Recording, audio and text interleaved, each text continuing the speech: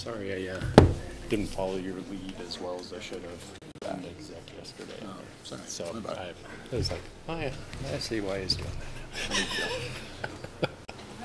I'm going to have Ryan do the meeting when he shows up. He had something else going on at 10. I forget off the top of my head what it was. Good afternoon, everyone. So, This is our Wednesday, July 12th regular Board of County Commissioners meeting. Welcome, everyone. he's more informed than John P.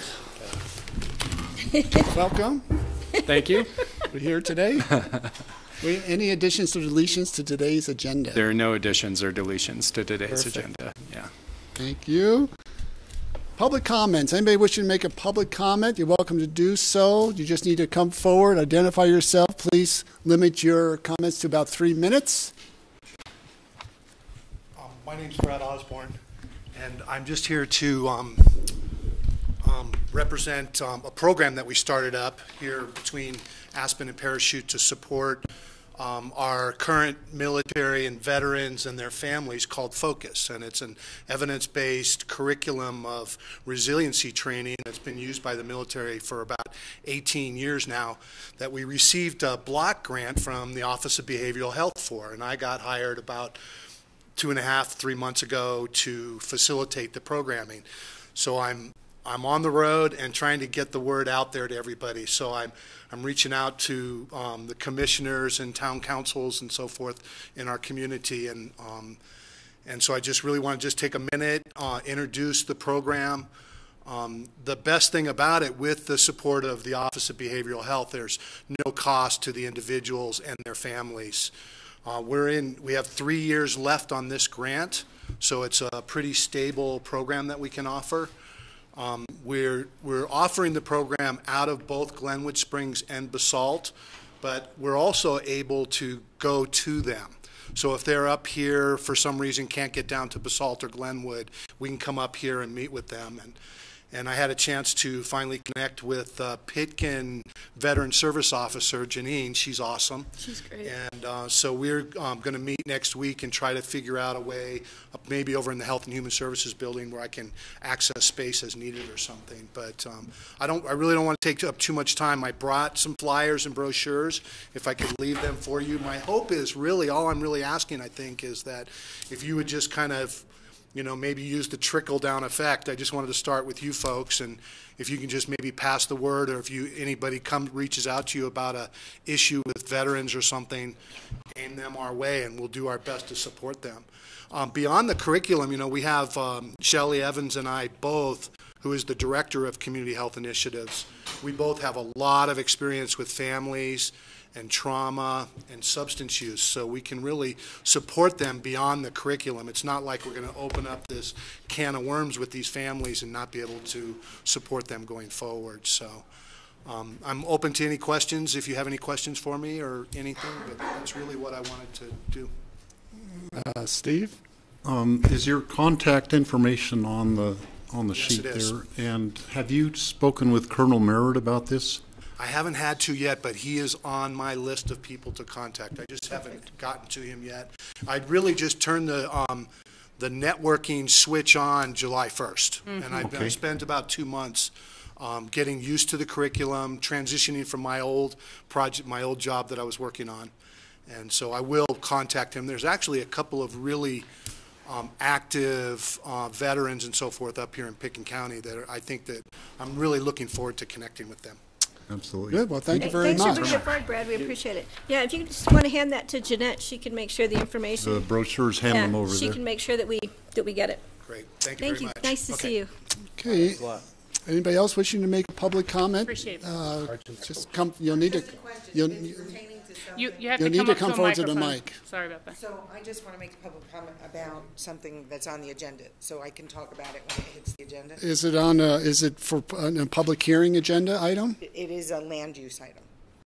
Land use, which will be public hearing. Yeah. So if you could hold off. Okay. Thank you. Thank you. Anybody else wishing to make a public comment? Seeing none, we'll close the public comment and bring it back for commissioner comments. Patty? Yes, we've had a rough couple of weeks here in the Valley with loss of many, many special people to us. So I just want to bring their names to the attention of the public. I don't have a lot of information about planned services at this time, but we lost one of our really good friends, Richie Cohen. And then we had the saddened loss of Penny Ritchie. And then we had Froggy Scott Blair Whitlock, who was killed tragically last Thursday night. His service will be on Saturday, this Saturday, at 10:30 at Island Park. It should be well attended, so please plan to come early and either ride the bus or ride your bike.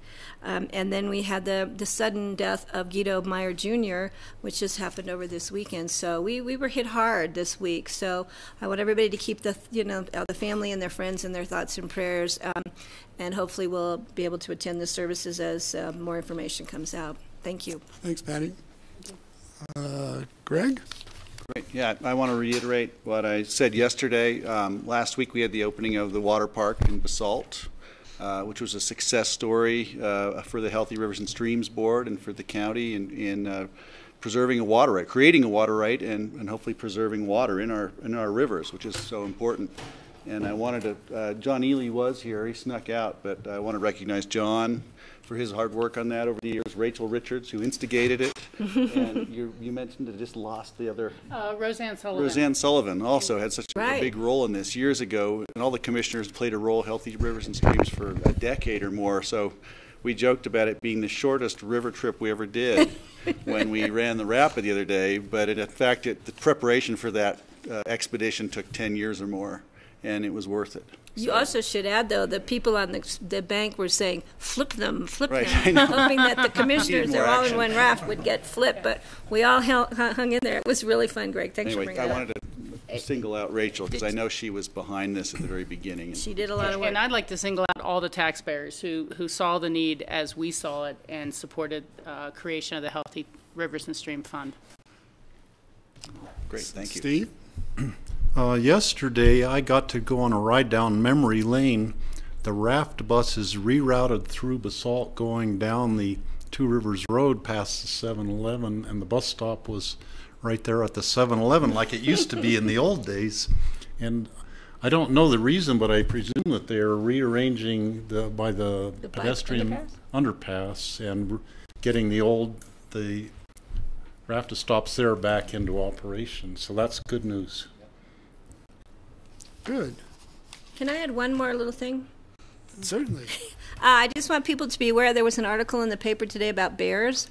I have firsthand experience that the bears are hungry and they're out because one was in my kitchen this morning at 2 a.m. or trying to get into my kitchen. Thank God I have very small kitchen windows and it must have been a really big bear because all he was able to do was open my window, reach in and clear off my kitchen counter. And I think the fact that my clean dishes hit the floor, none of them broke, scared him off. But it's kind of a rude awakening. So please be careful and please, pay attention with your trash, your food, opportunities, and keeping your doors and windows secure at night, even though it's been hot. So I wanted to let people know that it really is happening. Nothing today. Okay. Speaking of trash, we talked about, I think John Peacock mentioned this a week ago or so, that our landfill, our airspace is filling up quicker than we would like to see due to a lot of the demolition and construction going on.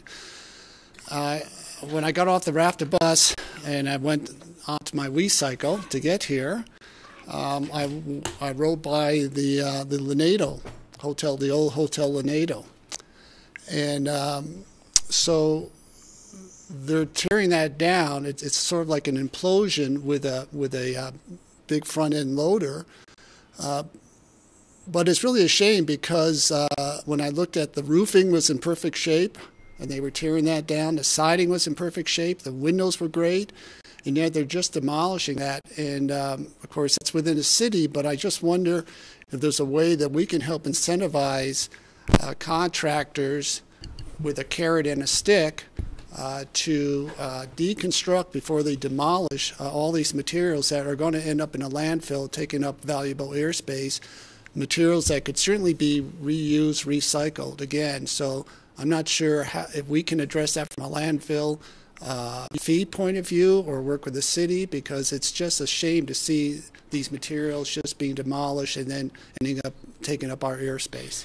So these are strategies that our staff has already been in discussions with City of Aspen. Become probably a discussion about our codes, as well as how we manage landfill. And just on another note, I had mentioned to George during one of our weekly updates, we're hitting record months right now at the landfill, and so the landfill is in the process of doing a detailed airspace study, and we'll be bringing that back to you early fall so that we get a new estimate and read on where we're at with the volumes that are coming through. But with that, there is a lot of work going on right now to address exactly the kinds of questions that you're talking about, George, and it's going to take cooperation with our municipal partners and between departments to really address more reuse issues. All that said, we are very successful as a landfill in diverting materials from being buried to being reused. Brian, correct me, I think our diversion rate is at about 42% right now, a little higher than that. So we are doing a lot as a community, but to your point, George, there's probably more we can do. So we are exploring those options, and I imagine those will be policy discussions coming back to you guys in the near future. Yeah, great. So, George, if I run over right now, I think I can get a new window for my kitchen? Probably. Got a ladder? Good. Well, thanks for following up on that. All right. So with that, we're going to move on to our consent items. The first is a single reading. This is a ratification of hearing officers' determination on abatement petitions.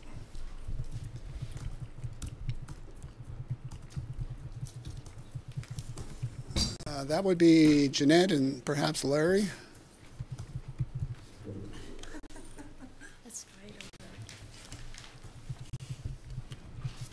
Hi, Jeanette Jones, Deputy County Clerk to the Board of County Commissioners. What we have before you today is 3 or 4 abatement petitions that a hearing officer heard on, I can't remember the date, it's in your packet, but they're before you today for ratification of as the Board of County Commissioners, not the BOE. We have the BOE going on now too, so we will be bringing some of those forward to you. But these are abatement petitions to be approved by the Board of County Commissioners, And Larry is here if you have any questions for him. So I think there's only 3? 3. Just want to make sure I didn't miss one. Any questions for staff? No. I would accept a motion to approve. I'll move to approve the ratification of the hearing officer's determinations on the 3 abatement petitions. Second. Any further discussion? Seeing none, all in favor? Yes, Steve, I'm sorry. I'd just like to make a comment that I read through all 3 of the applications, and it actually was, some kind of complex questions to be answered, but having read it all, I would concur with the determination that was made on all 3 of those. All right, well, we'll see if that vote holds up then. All in favor say aye. Aye. Aye. Great, thank you. Thank you. Next, we're going to, this is first reading set for public hearing on July 26th. It's an ordinance authorizing the lease and agreement between Jedediah's Holdings LLC and the Aspen-Pitkin County Airport.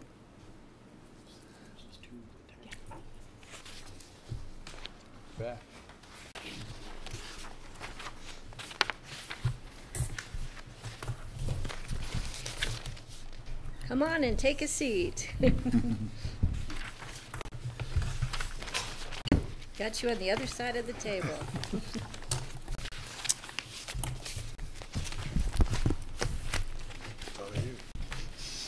I've got a PowerPoint here. Just pull this guy out.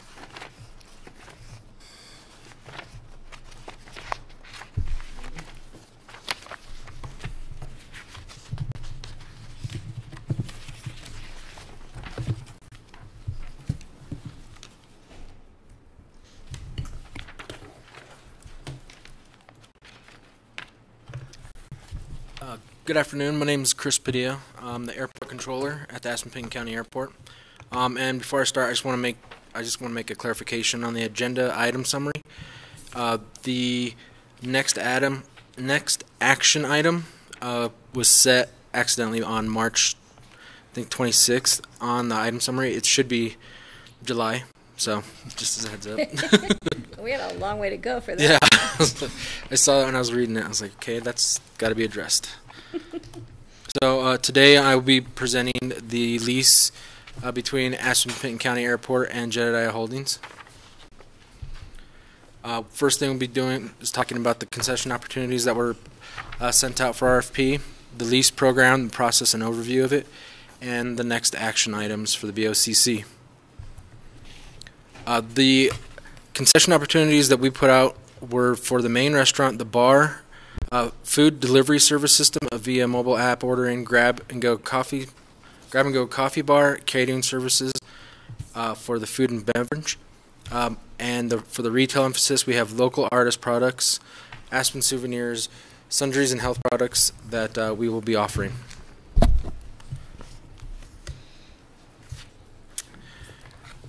So the airport had went through an RFP process for the food and beverage and the retail side concessions at the airport. The current or the previous tenant business model just did not match with the airport size, and they chose not to bid. We went out for RFP, went through the process, and selected Jedediah Holdings LLC as the concessionary. The lease parameters are from August 1st to July 22nd, or August 1st, 2017 to July 2022. This also has 2 additional years for renewal, contingent upon both parties' agreement. For the fees, we have a minimum annual guarantee. For the food and beverage side, that's $52,000 a year, and on the retail side, that's $44,200 a year.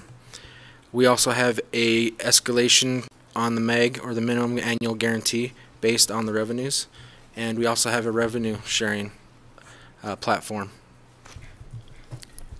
The revenue sharing scenarios in the food and beverage are the MAG of $52,000 a year.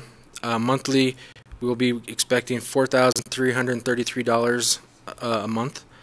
On the revenue sharing, the threshold doesn't really kick in for the tiered structure that you see below until gross revenue sales of $577,000. On the retail side, you can see that monthly we're expecting $3,600 a month.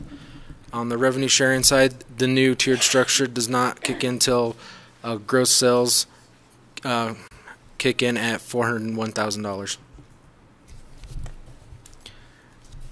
And then today with me to answer any questions or concerns, I'm pleased to announce Mike Guru here, and if there's any questions or comments. Oh, thank you, and welcome again, Mike. We did have a very good work session with the staff and with Mike a few weeks ago.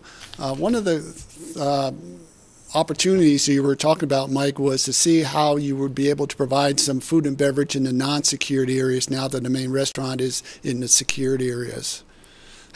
Have you been able to figure out a way to do that, or? Well, thank you.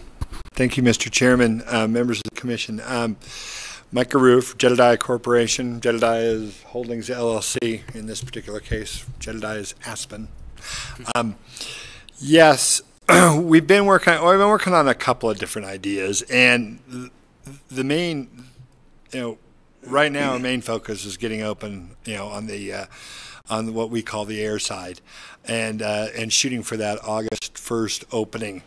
And to do that, we've received a tremendous amount of help, not only from the airport staff, but from your clerk's office with regards to liquor licensing, from the planning office with regards to permitting. We're in a full permitting process right now to make some small changes, and so that's been our primary focus right now, is to get that package together to move towards that August 1st opening. Because as you know, currently the offerings at the airport for our guests is very minimal, and we want to get that we want to get that up to speed. We have hired a manager. We hired a local lady here that we're very excited about, named Rachel, and I can't remember her last name right off the top of my head, but she's in Jackson right now as we speak. We flew her up to Jackson as of yesterday, and she, as of this morning, is in full training mode at our Jackson store, just to kind of see the basics of what we do and to get her ready to be back. Our team will be on the ground here after the 22nd of this month to go into full mode. So we'll have a team here for the next 30 days, just working on getting open, hiring, and getting all that together. Now, towards your question about the land side, one of the ideas that we've discussed, and we haven't really totally fleshed this out, is to a lot of the flights, especially in the wintertime, come in at all different hours. Some of them are delayed. Some of them come in later on the evening. And so we were kind of toying around with was, besides the usual, coffee, cold drinks, things to people to grab while they're waiting for their luggage, or the folks that are waiting to pick them up or waiting for them, there's maybe to offer some small packaged items so people can take back to their condo. For example, like a cheese and cracker tray, or a breakfast tray with fruits and bagels and things. So people that are getting in late may not have an opportunity to stop at a local grocery store or somewhere else, that they're just going off to their room, they're tired, they've been traveling all day, to be able to pick something up to take with them for that next little something meal. And so those types of things, maybe to grab an item of, whether it's gloves or just some clothing items that maybe they forgot or something. They walk off the plane and it's a little colder than they anticipated, that maybe some extra little fleece item or something they can grab. Those types of things that kind of just, oh my gosh, I need this, or we're going to need this, or the kids are going to need something to eat when they first get to the room and it's late, and so there might not be as many opportunities for them. So things of that nature are what we anticipate for that area. Great, thank you. Any other questions? No, that's a great idea. Steve? Thank you. The thought occurred to me that you might be bringing some products from Jackson or Missoula to the Aspen Airport for sale, and that you might be bringing some local Aspen items for sale at those airports. Have you thought about that at all? About the merchandise that you're going to be selling? Mr. Chairman, Commissioner, we do. It's one of the things that, as we learned when we opened in Missoula, there were a number of Montana products that we've imported back down to Jackson, the Jackson store, and vice versa. And we anticipate doing the same thing. And it's not just items; it's people power as well. Our manager in our Missoula unit comes from a corporate world of restaurants that, frankly, I'm very limited in knowledge of, about corporate structure. And as our little company gets bigger, he's actually helping us with things like inventory and how, and ordering, just some little tricks of the trade that he brings. That he's actually helping us with in our Jackson unit now, and he'll be here during this opening period to help set us up in Aspen. And so not only and we anticipate Rachel has a really strong personal service background, and so we anticipate her helping out our folks in Montana, taking some Aspen ideas about serving the public and some ideas that she has to take them up to Missoula and take them to Jackson. And so it's not just items, but they will be too. Whether it's, I think you probably see Woody Creek vodka in the Jackson Airport in Missoula, and you might see some Montana products or some Wyoming whiskey down this way. So those types of things and other items that move back and forth, all purchased legally through the proper commissions and proper authorities, as we've been fully vetted and explained by your illustrious deputy clerk, who has walked us through and helped us more than she'll ever know, in helping us work through the thicket of liquor license law. Greg? Mike, I understand you also supply meals for private aviation. Is that right? Up in Jackson or in Missoula, or was that part of your Mr. operation? Chairman, Commissioner, yes, we do in both locations. We do, we actually do virtually all the catering in Jackson and in Missoula as well. The only catering we don't do in Jackson are folks that have their own chefs for their private jet. We have contractual arrangements with NetJets, with Air Culinaire, although Air Culinaire has their own kitchen here. So we anticipate that we know it's a large market here. We know it's also a market that's very well served here. We've talked with our partners at those various companies, and the way we see it, it'll be an evolving role. We'll be, starting in, we'll just be someone that if someone needs something, we'll be here to provide that.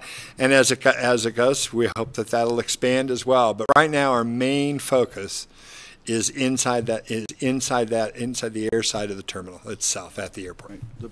The reason I brought it up is I was just thinking if you're used to preparing those go packages, maybe that's something that can happen on the land side, and the people getting off the commercial aviation here might get the sense that they've got that special ability to pick up something special on their way through. Mr. Chairman, Commissioner, that's exactly what that is those exact items that it comes in nice plastic, just like we wrap for the private jet. It's wrapped, it's sealed, and it's like whether it's lox and bagels and cream cheese or cheese and crackers or whatever.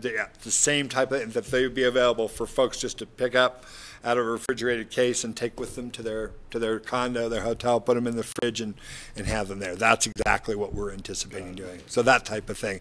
And those types of things are the types of things that you'll also see inside the grab-and-go area, inside the airport for folks to take on the plane itself. And it's that kind of level of quality and service. That's what people that we think are looking for, and so that's what we intend to provide. Thank you. Thanks. Rachel? Yeah, I just want to say I really am glad that you bid for this. I'm happy with the win. I think that, someone who is very familiar with ebbs and flows of resort tourism traffic and how you can have a very dead restaurant for certain periods of time and then need to be just full bore at other periods of time, that you understand the seasonality and then, again, the kind of mountain resort guest clientele. I think these things will be very helpful moving forward and having a successful restaurant dining experience in the airport. So I wish you well with this, and we'll see how it all goes. Well, Mr. Chairman, Commissioner, thank you. And it is one of the things that we're very excited about it, and we're excited to be here. We are incumbently aware of the seasonal nature of working in a resort community, and as I think I mentioned last time, there were a number. At least I was only aware through the process of the final applicants, but I know they were all excellent quality operations, and I think the only difference that we brought to the table was the very experience that you talked about, and the experience inside an airport with the security arrangements that are needed, which is a huge aspect of this. That is, if you don't know, I like I say, I always invite people just come and watch what it takes us to do to empty the garbage or to do the recycling inside a secure area. It's a different world, and we're fairly well versed in it, and we're prepared to do it, and we're excited to do it, and we're excited to be here, and we appreciate it very much. Thank you. One last short one. So, Okay. one last quick question regarding the mobile app. Are you going to pursue that? Is that because I'm thinking that mobile app could work for anybody in the valley. If they want to pick something up on their way up or down valley, that's an option. I don't know if you can consider that or not. Mr. Chairman, Commissioner, yes, it will be. We will have it up and running. Not by opening on August, but by this winter. I anticipate that'll be open. Also, I think I showed you demonstrated for some of you the newspaper capabilities that we have online. We'll have our own Wi-Fi in the airport, or work with the airport. Has yet to be determined. Working with the airports, either way. But while you're inside the airport, we plan to have that you and any customer that walks in will be able to access hundreds of newspapers, hundreds of magazines, all at no cost while you're there, and also be able to order food on our app. And while you're waiting in line to check in, and have it available for you inside when you arrive, or, as you suggest, to order it and have it delivered outside to our landside location. So if you're just driving by, or if you're waiting for someone and their flight gets delayed and you want to order something more than just a sandwich, or if you want to order hot food, that we'll be able to deliver to you as well out in the terminal. Great, thanks. Okay, Steve. Ready for a motion? Please. I move to approve an ordinance authorizing the lease and agreement between Jedediah Holdings LLC and the Aspen-Picken County Airport, set for second reading and public hearing on July 26th. I will second. Any further discussion? Seeing none, all in favor say aye. Aye. Aye. Thank you very much. Thank you, and nice to see you again. Thank you very Mr. much. Chairman. Thank you, Commissioner. Okay, we're going to move on to our public hearing. These are all second readings. The first is an ordinance approving the amendment to the Ruby Subdivision Conservation Easement.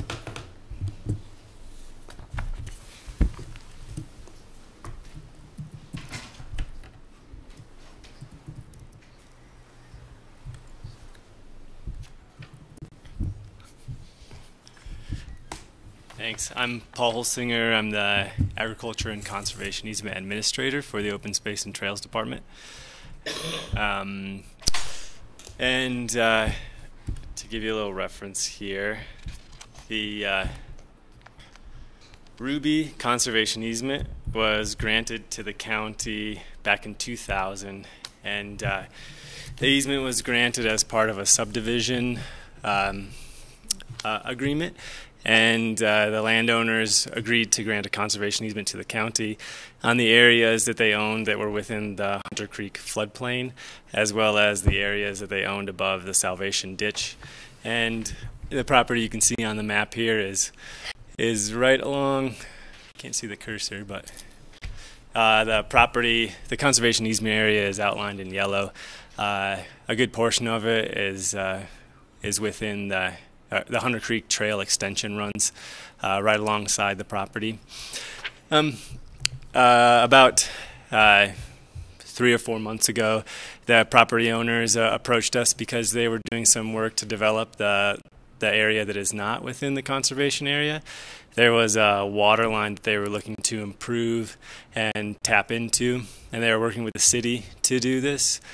They originally had attached a plat or reference to plat within their conservation easement, and when they got to work, they found out that water line isn't in the place that was actually platted. So to avoid violating this conservation easement, we need to amend this conservation easement to allow them to improve and maintain those amenities that were existing at the time this conservation easement was granted. So this water line has been there since before this easement was granted, so we're just hoping to amend the conservation easement to add language saying that they are allowed to maintain and improve those utilities that are already existing at the time of this conservation easement.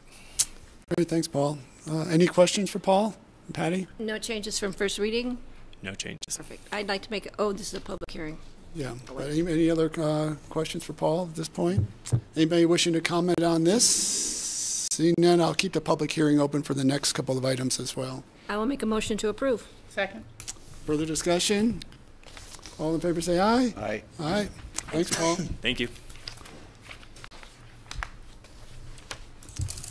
Next is a resolution providing supplemental appropriations to the 2017 budget for the second quarter. I'm Connie Baker, Picken County Budget Director, and here to present the resolution for supplemental appropriations to the 2017 budget for the second quarter. We do have one change in this resolution from first reading.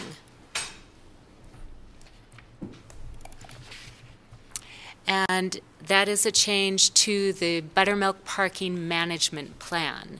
And so Brian Pettit is here to talk about that change as I scroll down to the supplemental request. I will describe the change. Brian Pettit, I'm the Public Works Director. I estimated that the capital setup would be $10,000 for buttermilk. I woefully underestimated the cost of plastic barricades. And so the expense for capital improvement to buttermilk to get it prepared for this new endeavor is more expensive. I do not think $30,000 will be reached. In fact, just in the last couple days, because City Council approved it on Monday, we've gotten better estimates on the barricades, the signs that are going to be required, and concrete that's needed to support the ticketing booths.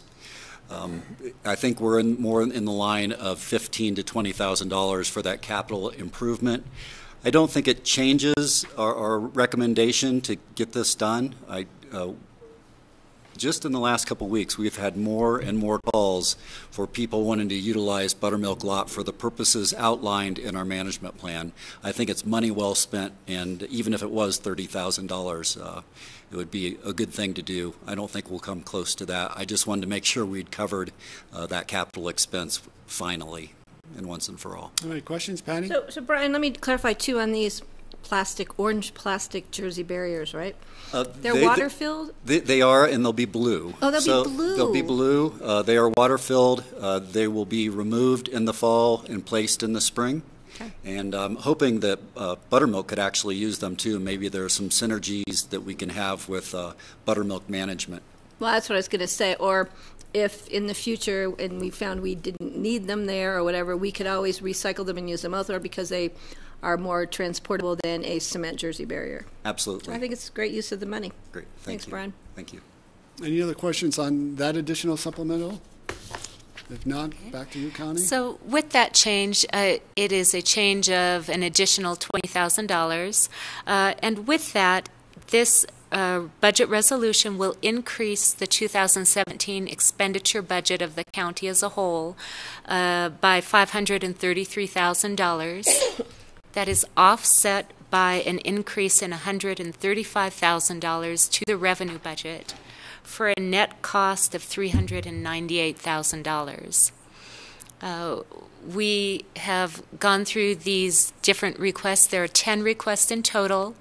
2 are for full-time ongoing positions. The first of those is a finance analyst in the finance department, which replaces Debbie Nelson's position. It was set to sunset that position, but this request would have it as an ongoing position. And then also a finance specialist shared by Human Services and Public Health. There's also a request for a summer engineering intern in Public Works. Funding for the Buttermilk Parking Management Plan, which Brian just spoke about, a scanning project for community development, a project to refurbish the Health and Human Services data closet, appropriating a $100,000 GOCO grant in the Open Space and Trails Fund, an addition of $90,000 to the budget for the airport fuel tank replacement, library blackout curtains and benches, and then a carry forward of funds from 2016 in the Healthy Community Fund for the Aspen Family Connections program. Are there any of these program areas that the board has questions on about the supplemental request or would like to go into more depth on? Patty? I have a question, and it's kind of more for John Peacock, having to do with increases in staff numbers in general, not really specific to this budget request. In light of recent editorials in the local newspapers, et cetera, about the impending doom of another recession, I would like us in the future to just keep track on a either annual basis or annual basis of what we're increasing our staff numbers by. I think the hardest thing for me with my previous terms on this board was when we had to let people go. That was devastatingly brutal, and I would like us to keep that in mind when we just keep adding staff, for permanent positions, full-time year-round, just so we have some idea at the end of the day what we're really doing to the greater picture. I think that's really important. And Patty, we have that report that we can give to you. We present that annually with the budget, where we have, I believe it's a 5-year run on all of our FTE changes by department so that you can see those. it obviously doesn't tell the whole story, because a lot of what's driven the FTE requests and increase in numbers in recent years is twofold. One is we've been converting a lot of functions that we've previously contracted out to bringing some of those functions in-house. And so while it may not have created actually a net increase in expenditures, it did create a net increase in people. But you're right, and that's going to be a theme for us as we go into this next year's budget, is we have gone through 7 years of pretty sustained growth. It's always hard to tell when that correction is going to come. We'd all have yachts in the Mediterranean if we could really predict it. But history would tell us that we need to be cautious going in, and so we are paying attention. And just to keep our heads up on it, I think is important. But other than that, I think the request before us today is totally sustainable. Yes. As John mentioned, the request for the finance specialist shared by Human Services and Public Health really is a result of taking services that we contracted out for previously and now have brought in-house. We had a contract with Eagle County for a number of years to provide economic assistance programs, and that was brought in-house. That created more pressure in Human Services. Public Health, a number of functions were outsourced previously. Now 2017 being the first year of bringing that actually in-house with a county public health fund. Right, we're going to see a lot of that. That's good for clarification, so the public knows. I think it's important. Other questions? This is a public hearing. Anybody wishing to make a comment on this? Seeing none, we'll move it back to the board. I'll make a motion to approve. Second. Any further discussion? All in favor say aye. Aye. Aye. Thanks, Connie. Thanks, Brian. Thank you. Thank you. Okay, last is an ordinance accepting the Second Amendment to the Vested Property Rights Agreement, CDPUD Plan Development Agreement, Historic Covenant and Agricultural Building Covenant for Deadwood Ranch.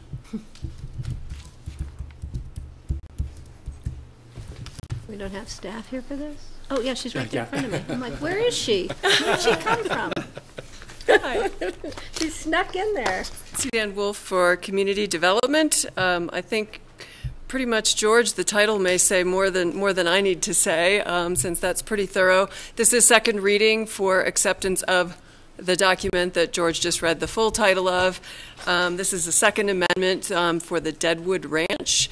This ties back to an approval that was just granted last year in 2016 that made changes to the Conservation Development PUD for the Deadwood Ranch, which merged properties, rezoned, did some shifting around of their CDPUD approvals, and this is a final step towards final recordation of documents associated with that in order for them to move forward. So there's an amendment to the conservation easement, which will also be coming before you.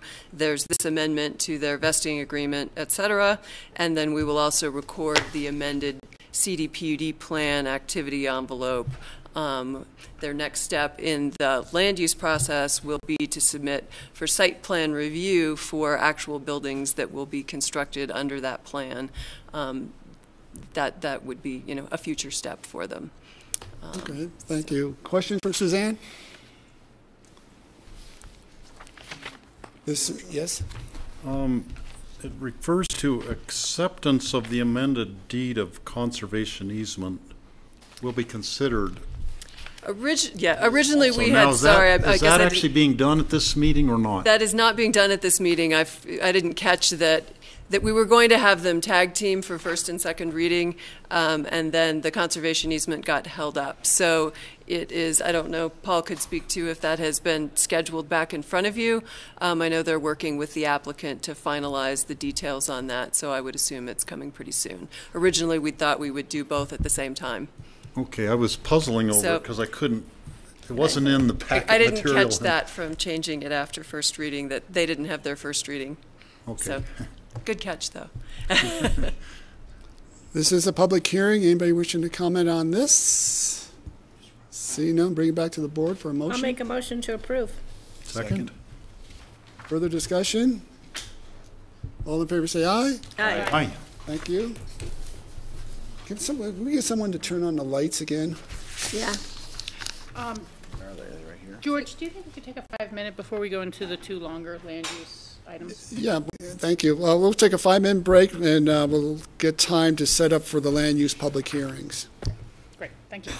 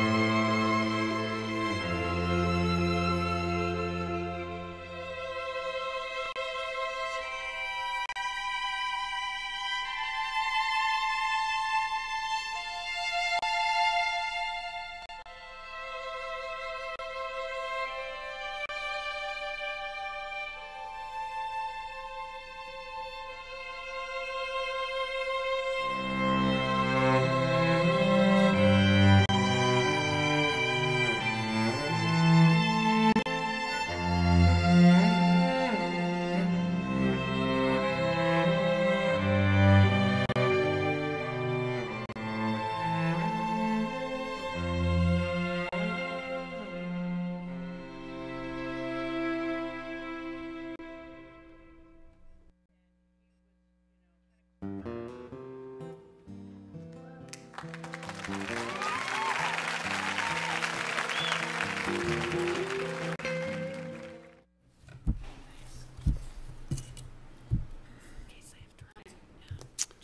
we're on to our land use public hearings. The first is a resolution denying the HGL LLC extension reinstatement of vested rights.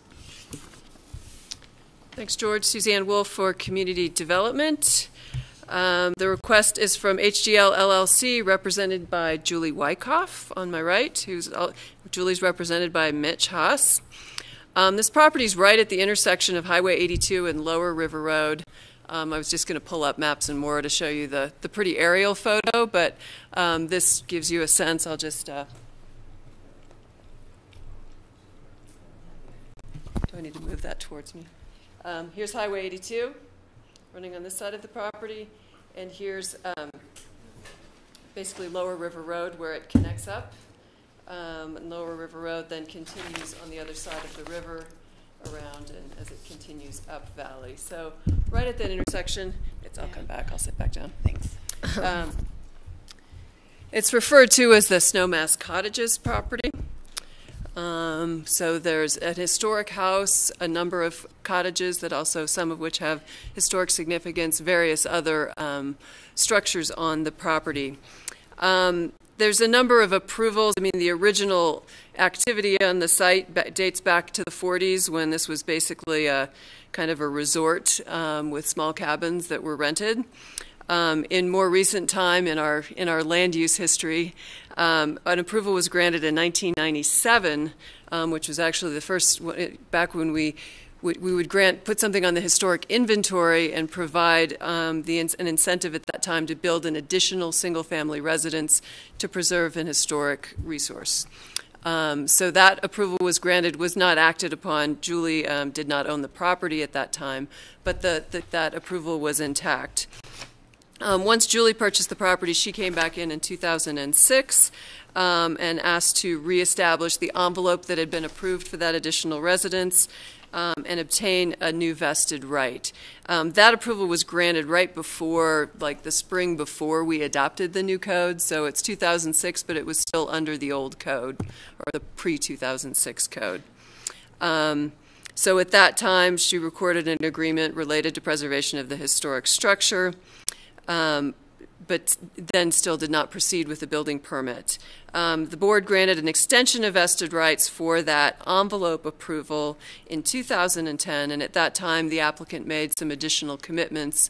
Originally the house that could potentially have been built was 5750 on the property, and I guess just to quickly, I'll point to the envelope area just so you know where that is.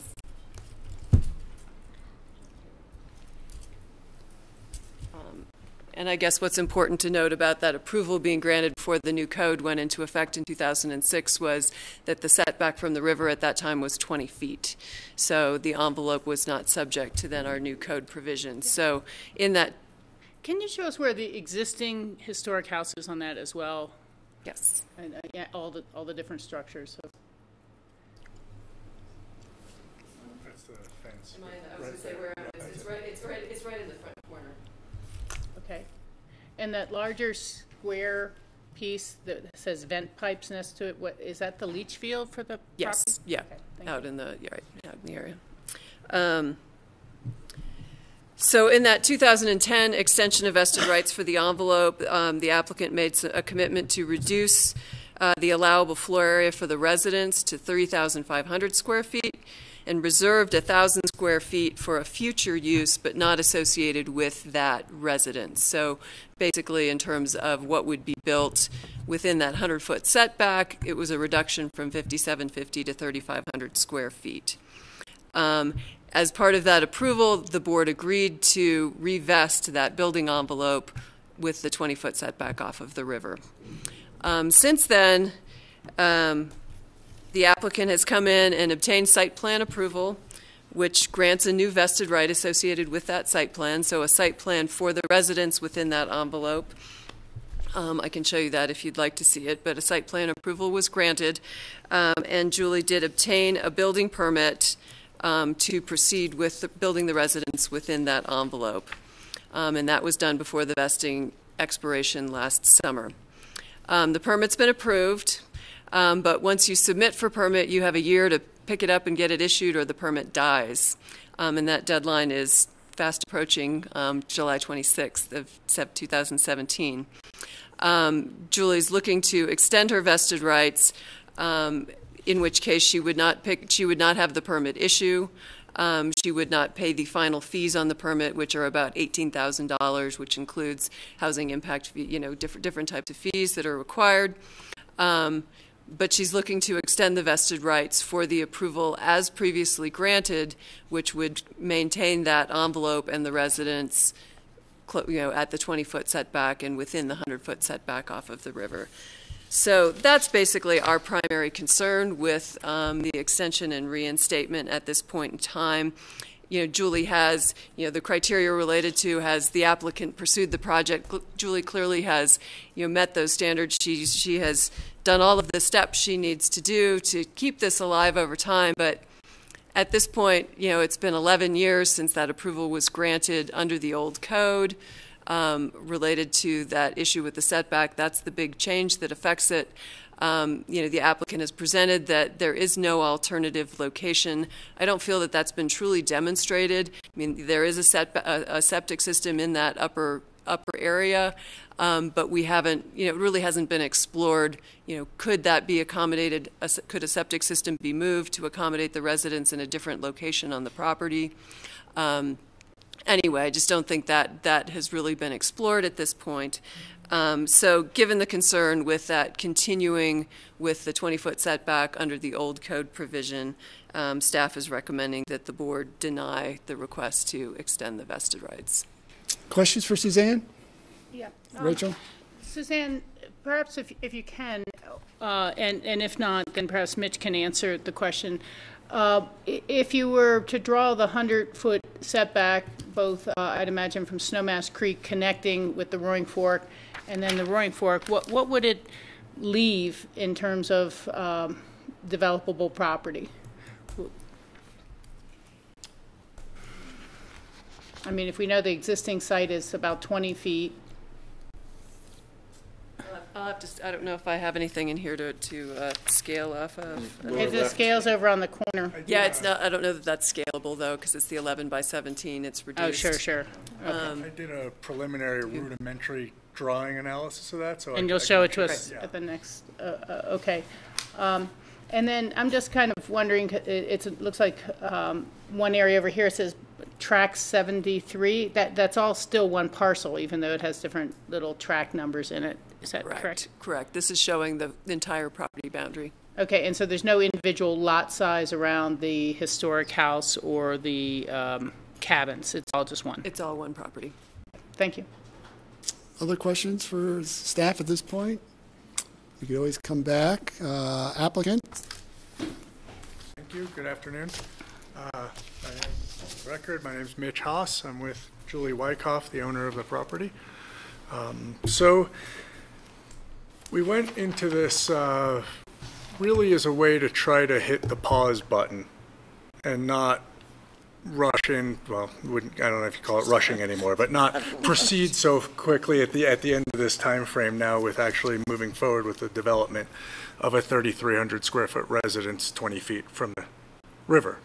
The idea was that approval is valid. There's a building permit just sitting waiting to be picked up. But recognizing that it's not the ideal development scenario for this property, for Julie, for the greater Picken County. The property has a long history as a tourist accommodations property.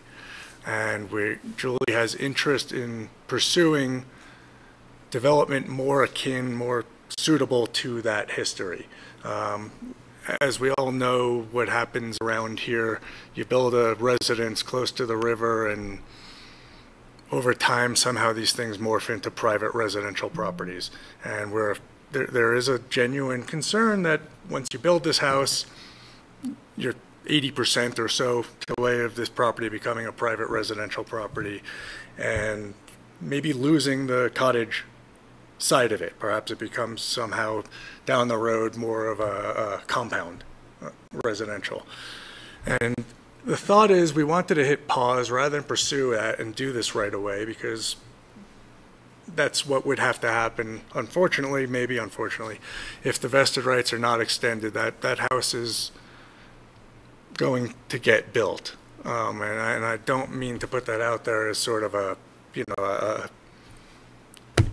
a threat or anything along those lines, just a reality. The house would go ahead, Julie will go ahead and pick up the permit and build it, which is sort of the irony of it. Deny the vested rights because now we require a 100-foot setback. If we deny the vested rights, we're getting the 20-foot setback. The house will be built 20 feet from the river. If we extend the vested rights, the whole point of doing so is that we take time to work with you and the county to pursue what should be better alternatives on this property, more in line with the tourist accommodations use of the property. Possibly a master plan, something considering a rezoning to the tourist zone district with restrictions, because we know the tourist zone district allows way too much floor area to be appropriate here. But the thought is, if we hit a pause button, and the pause being to extend the vested rights, we don't need to go ahead and pursue development of that house right away, and we can work with the county to explore what might be better options for everybody. And those options, like I said, are looking towards using the tourist zone district to maybe create some kind of meeting facility, restaurant use, things that work with the cottages. Whether it's exactly those uses or not is what we would want to explore, and how much might be appropriate and where on the site. But that's really where we're coming from. So, you know, I was not totally surprised with the recommendation, because it's kind of become normal that when people request vested rights, the recommendation is not to grant it. But in this case, you know, the trade-offs that were granted in the past, limiting the size of the residence instead of 5,750 to 3,300, designating the old home to the historic register and listing 4 of the cabins on the historic inventory, those don't expire. Those commitments stay with the property, don't go away. So the feeling wasn't by coming in and asking to hit the pause button and extend the vested rights to do some master planning with the county. We didn't think we needed to offer more stuff. You know, it's become sort of, whether a right or not, normal standard operational procedure to offer a whole bunch of gifts when you ask for a vested rights extension. Our feeling is those 3 benefits stay with the property. They're not going anywhere. So we didn't think we needed to come up with more things to offer. We thought what we were offering was a chance to stay the development of a home 20 feet from the river, and instead explore what might be better, more appropriate options. So that's where we're coming from. Whether that extension is 3 years, that seems more than we probably need to do this. We're thinking maybe something along the lines of 18 months to continue working with staff and the county commissioners on possibly a rezoning or master plan that would go with the rezoning. Julie, did you want to add anything? No. Question? I think you covered it. Questions for the applicant? Well, again, I'd just like to see that rough map you Oh, yes, said. I'm sorry. That's okay.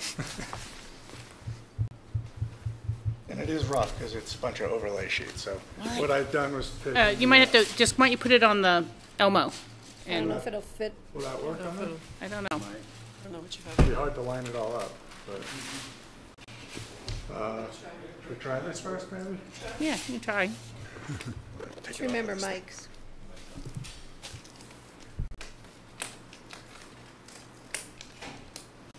Unclip. It's a good use for the old public notice signs, is using them for posting.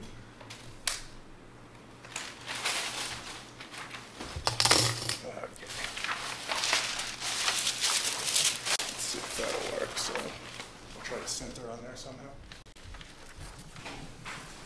I can't find any other microphones. We're missing some mics. So I'll run through a couple little overlays so that it makes some sense. Here we go. So we worked with to start with just the recorded 1041 site plan. Maybe that shows. And then what I had sort of tried to overlay, and make sure I'm lining these back up properly.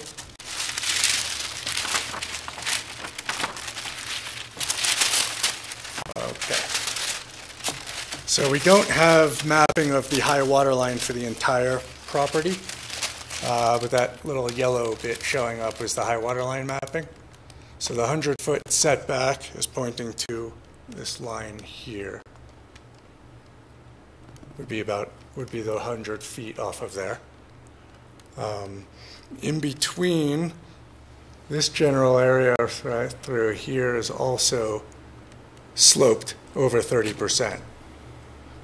So the area, you have the 100-foot setback runs across the property, here we go, everything up there, and wraps all the way around so that everything on the eastern side of the property is either floodplain, river setbacks, etc. The front end of the property also has a 100-foot setback off the highway, and that would be this line running through here. The river wraps all the way around the property back here. So, and we've also got a 50-foot collector street setback this direction. And then what I'm showing in the middle is where the septic field is, and then that box with utilities is a couple transformers, a lot of utility meters, a lot of things that would be difficult and expensive to move from where they sit. And they sit at the end of easements for these electric lines that run over. So you combine all of these things together, and really what's left under the county code as potentially developable is, and I granted this is a real preliminary analysis, sure. Is kind of this yellow checkered area in the center of the property. None of this accounts for a scenic review from the highway and visibility. My thinking would be if development moved, you probably could get away with developing already developed areas. Of course, these would require a variance from the river setback from 100 feet down to probably 50 feet, which is the most you can do that under the code. And possibly some development within this overall envelope within the sloped area here. It's not particularly steep in here. So it would be possible to move a building into that slope to sit here so that you'd reduce the height from the highway side and step down towards the river in that slope, but be able to get at least 50 feet off the river that way. Otherwise, development would probably most likely sit right up here or where things already are, like this building and some parking that's out here today. That yeah, that's helpful. Okay. That's helpful. Do you want me to leave this here, or? No, I'm good. That was good information. How old is the septic system? How long has that been in place? Is that since the original development, the original? No, there are two. Make sure there's a microphone. I'm sorry, Julie, we're in this temporary facility. It's for grassroots. There are two septic systems. One accommodates the historic log house that was built in 1884 as a stagecoach stop. And then the newer one, I believe, was put in or improved in when the highway was expanded. So I'm gonna ballpark it at around 1995. So there has been improvements, and it was also designed to accommodate the idea of putting another house in. Right, and there were septic studies done with that 1041 approval and engineering done by SGM engineers back at that time. Oh, I also want to say something right now. It has been 11 years, but time flies, doesn't it? This was also punctuated by 2008 and that little loop that we all went through in different ways. So the impetus was interrupted to build this house during that time. So that's that. Where were we? Around 2000, yeah, the recession. Yeah, the punctuation. So really, we're hoping, we're trying in good faith to move in a better direction and work with the county. To add to that, or to also make sure to explore moving in a better direction and make sure that this is really indeed part of the better direction. Other questions? Steve? Julie, I know you've had the property for sale for at least several years, and I've run through different scenarios in my head, like if we gave extended the vesting rights with the 20-foot setback, with you having no intention of ever building that house, but then you sold the properties to a new owner, they very likely would, maybe that would be why they would buy the property to build that house within 20, right on the river. And that would be my biggest fear here, even though that wasn't your intention. So I've been trying to think in my mind, how could we work with you to accomplish what you want for the property in the best way, even if you sold it, that it still would, the property would still be used in the way that you had envisioned. And so that's what I've been struggling with in terms of, the extension of the vesting right. I see that extending the vesting with moving the setback 100 feet away from the river protects, that follows what the county code is now in protecting the river in the best fashion. And I think looking at the maps, there would be a way someone could build a house in there. It might involve moving that upper septic field closer to the highway or something. And I don't know, I guess that'd be a question for Suzanne. Could the septic system be built in the highway setback area, moved closer to the highway, or not? Yes, I mean, yeah, that could be accommodated through a variance or whatnot to allow it in that septic. It'd be or in moving that setback. everything Sorry, away septic setback. from the river and closer to the highway in a sense. So that's what I'm struggling with right now, and I don't have the answer yet, but that's what I'm hoping to reach, that solution today. I think is this working? I think that's a good consideration. I'm not here to say I'm not building that house close to the water, because I may be doing that in like 6 weeks, but I want to make sure it's the right thing to do. And as far as the sale of the property goes, I mean, I don't know. The property hasn't been for sale for 4 years. I have no intention of selling it right now, but I'm not saying I won't. So I just don't know how to factor in, I don't know how to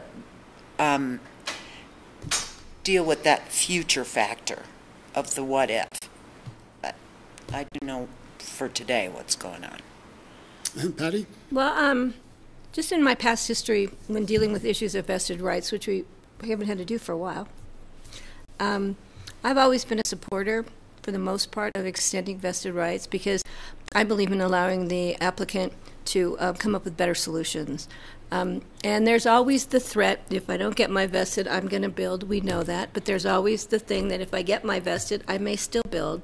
But I think, I know we're going to have concerns about that 20-foot river setback. That was a huge decision for this board to make it to 100 feet. That was big. And I understand the reasons why. My hope would be that that house is not built there, but this property does come up with better use. It's an incredible piece of property. It's a huge amenity now to this community, and I think could be an even better amenity. I would like to come up with a compromise in extending vestings to some period of time, but we need to really move on this, because I can tell you, if that extended vestings runs out, I don't think we're going to have a board sitting here that's going to say, okay, let's keep doing it. You know, there's a time when we have to draw the line, and you know, I'm thinking that I'm willing to allow some more time, and let's work on this. Let's get it together and find out what really can be done to the benefit of that property. Rather than just saying no and putting you in a position of, okay, do I pull the permit and build, or what happens next? And I'm willing to go there. Rachel? Yeah, I would say that this presents a dilemma for us as much as it does for you. And I agree with Patty. It's a beautiful property. I spent a night or two there after my son was first born with my mother. So there's a little emotional attachment to some of those older cabins. And I guess I really want to kind of explore this a little with Suzanne as much as anything. We can either extend the vested rights or not. We don't really have a chance to modify those at this point in time. I was kind of thinking, could we extend the vested rights for the home if it's moved back another 50 feet? And so that knowing that if it goes forward as a home, it's going to be at least 70 feet back from the river and on more of the slope and into the slope. But if we, I really don't know that we can, quote, modify a vested right and then give you 3 years, if that's even allowed.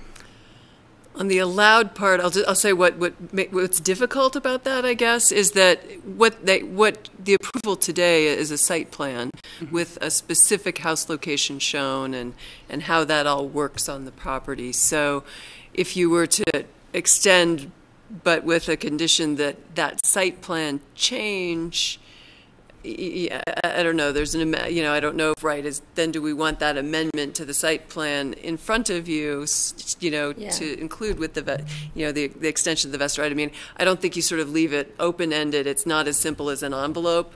Before we were just dealing with an envelope and extending the rights for that. With the site plan, it's more tied to specifically what was approved.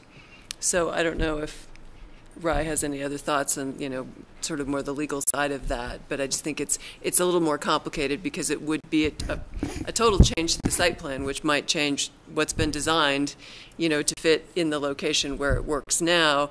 That would get into that, a little bit more of a slope. Mitch mentioned it probably is a different house at that point. Yeah, and again, I like Steve, am trying to think about what are potential solutions. I don't need to tell you how often we've heard from our community development director, zone it like you mean it, and not just, it has been a land use change now for a significant period of time, as you've said, 11 years. On the other hand, moving forward the construction tomorrow or in the next few weeks, it just gives you a river, house 20 feet from the river.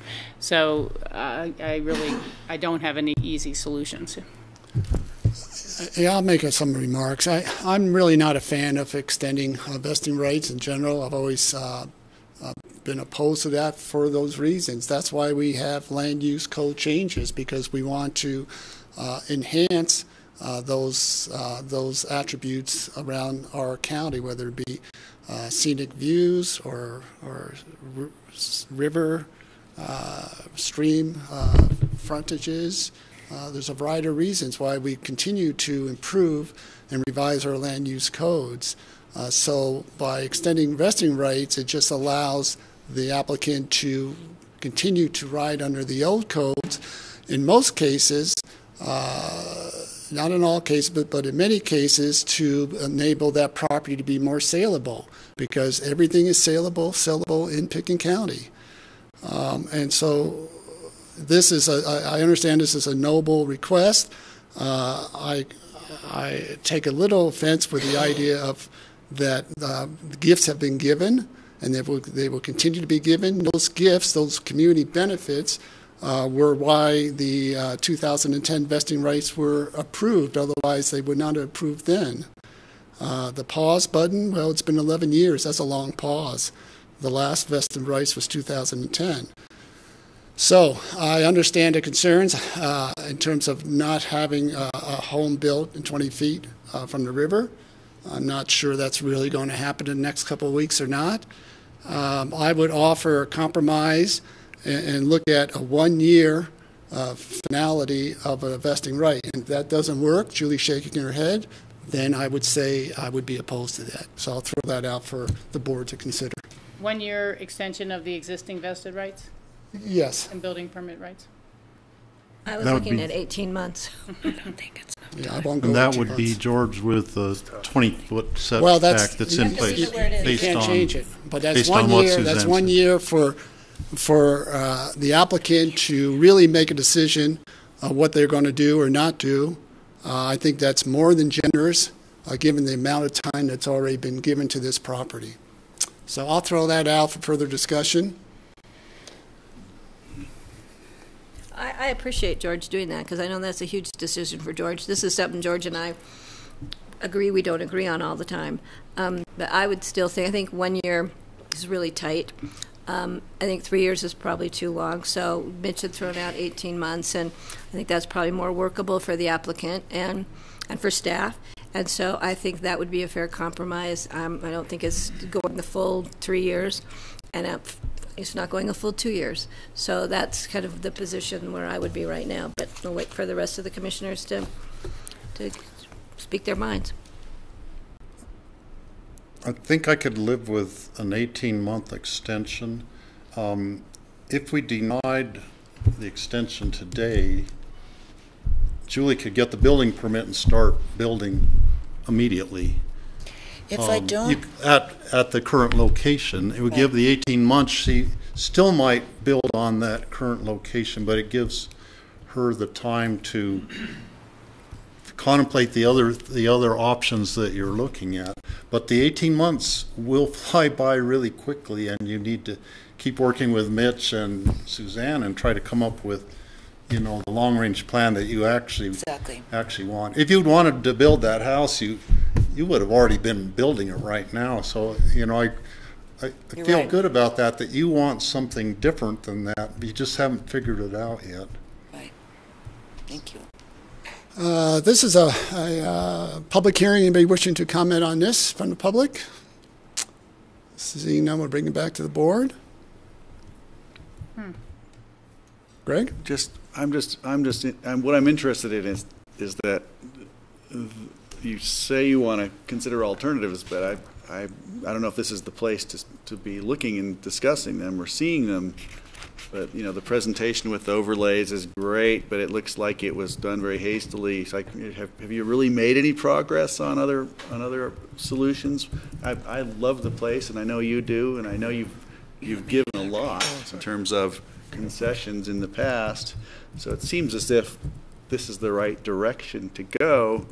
But I'm just kind of wondering, you know, why is it taking so long to, you know, we're pushing the deadline now, and it'd be interesting to see if there are any more formal ideas have evolved that you could share with us about what you think you want to do. Yeah, well, let me start, and then Julie can talk about like what her actual visions for the property are and what she'd like to see happen there. But we only started working together not very long ago at all, probably a week before we submitted this vested rights application. We started looking at it, and we said, well, the first thing we've got to do is find a way to hit a pause button so you don't need to go build that house. So this is a new relationship we're looking at. Yeah, yeah. Julie worked for years with Alan Richmond, who's a very good friend of mine. Alan had other commitments and asked if I would be able to sub in, if you will. So we haven't had a lot of time. We started looking at zoning possibilities and what zone districts might fit. And we've done a little looking at the tourist zone, which seems to fit. Granted, we would want to restrict the zoning because it allows too much. And we recognize that. So that's kind of as far as we've gotten so far because we didn't want to go too crazy or spend too much of Julie's money if there was no point. Because if the vested rights don't get extended, then we were kind of done, and it was going to be go ahead and build the house. So that's kind of as far as we've gone on that end of it. I do appreciate George's willingness to consider any kind of extension, knowing the history and how you normally feel about vested rights extensions. So I do appreciate that. And the reason we had come up with 18 months is it takes a lot of time to do these things. One, Julie would have to put together a whole new building permit application for that house to keep that possibility alive. And that takes time to do. And getting in front of boards and having hearings about rezonings, about master plans, and putting together an application ahead of all of that takes some doing. And 1 year I just know is tight. I know how long these things tend to take. So a year and 6 months seem like an adequate window, whereas if we're making good progress and we're getting towards the end of that, then we can discuss whether any additional time is needed or not. Hopefully it wouldn't be, but it seems like a year would cause us to be rushed too much and put us back in the same position we're finding ourselves in for the last couple months now. Or 11 years. Or for the 11 years for Julie's sake. So in terms of what she's envisioning for the property, better you explain what your thoughts are. You have visions of Use the microphone. This has been a resort.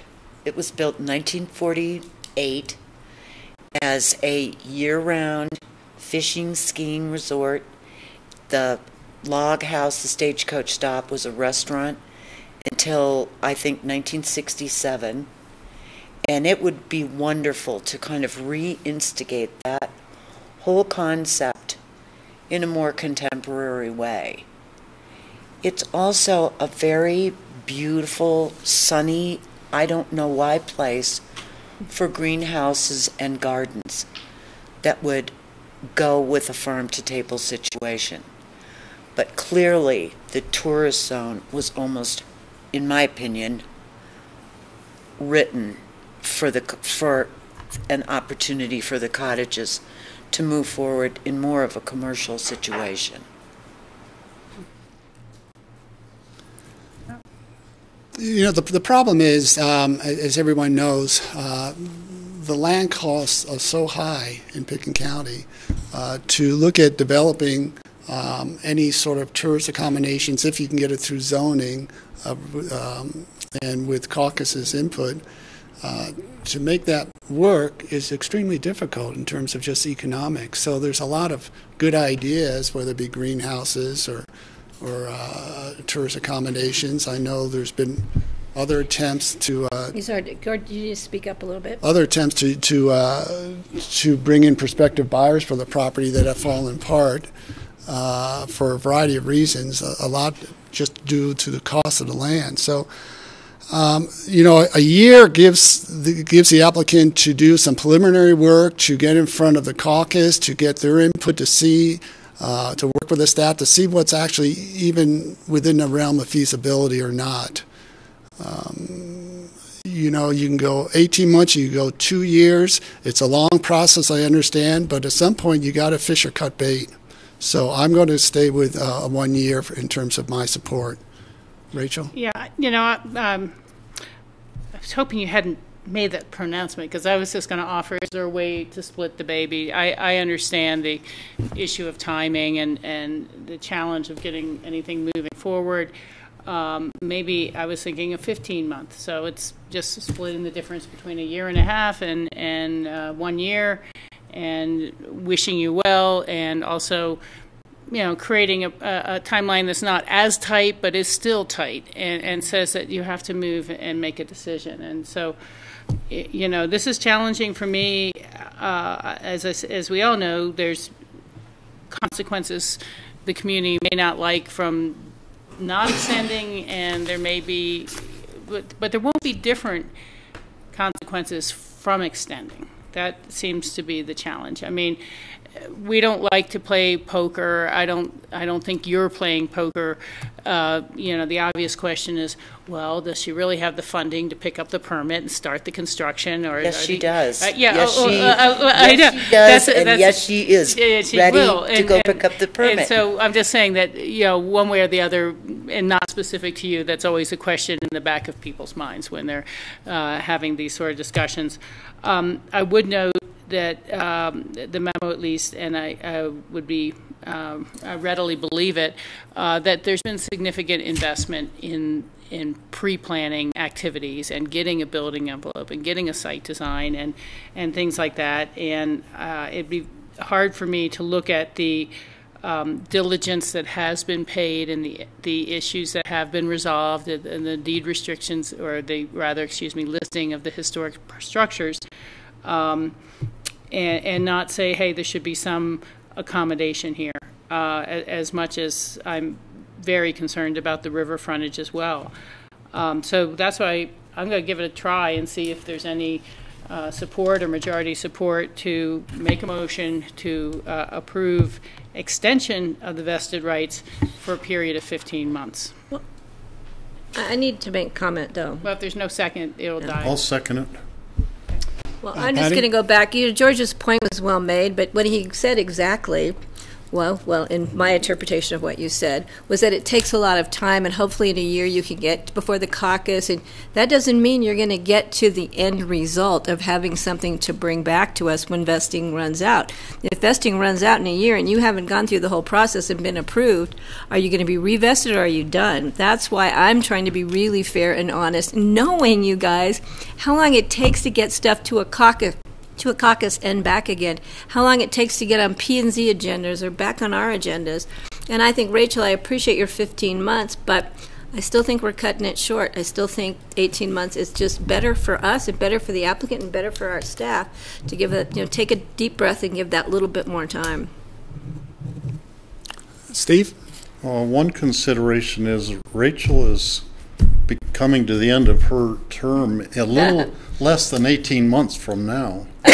And I think it would be fair to Julie to have this board be the one to hear it and not a board with a new member who's new to the process, totally unfamiliar with this property possibly. Good point. So in fairness to you, I'd like to have the process done while Rachel is still on the board, which... Let's make it 2 years. Steve, that's a great point, but I don't think we've ever made a decision based on who's going to be in office. Because I could leave office tomorrow and be replaced, or you could decide to leave office tomorrow. But that's a nice thought.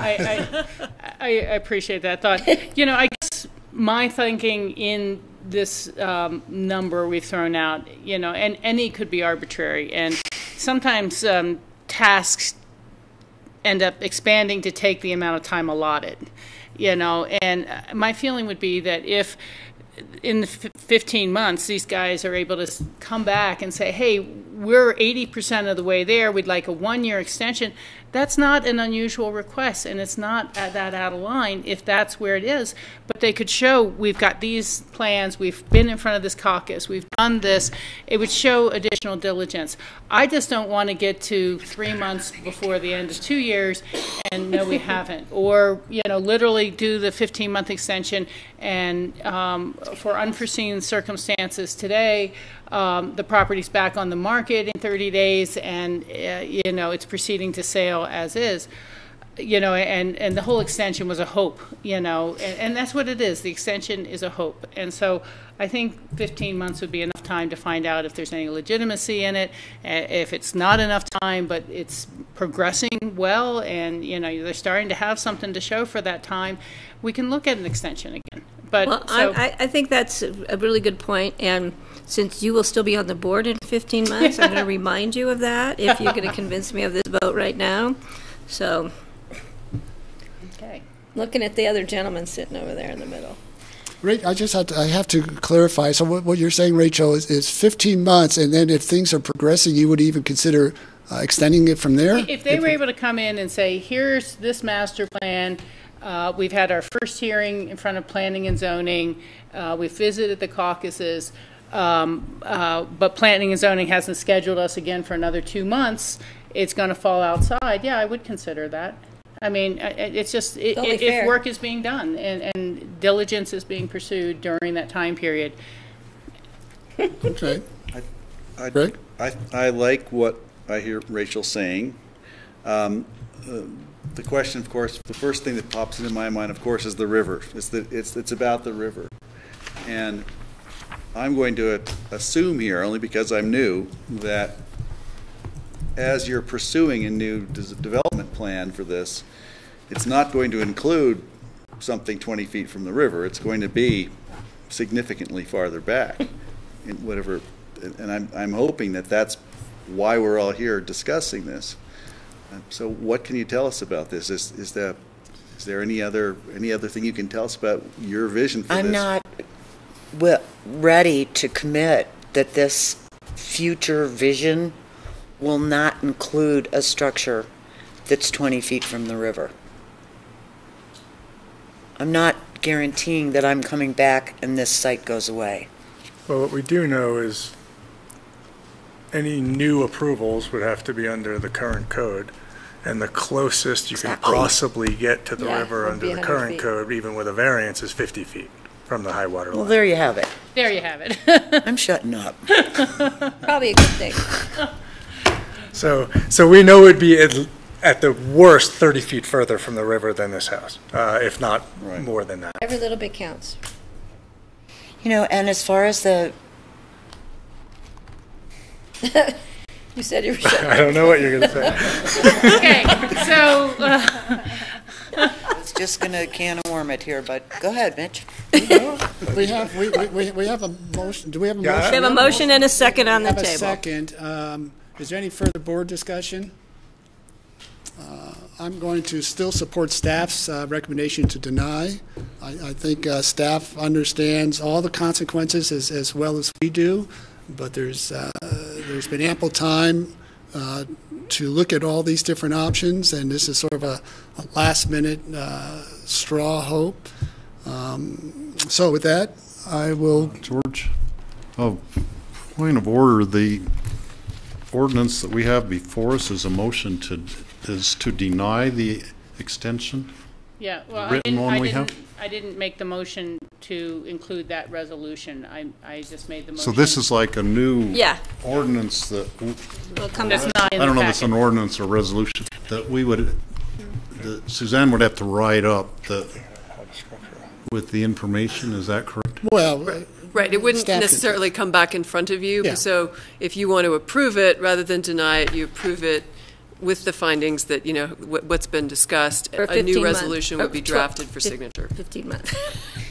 Trying to slip that 18 back in there. Okay. Any further discussion?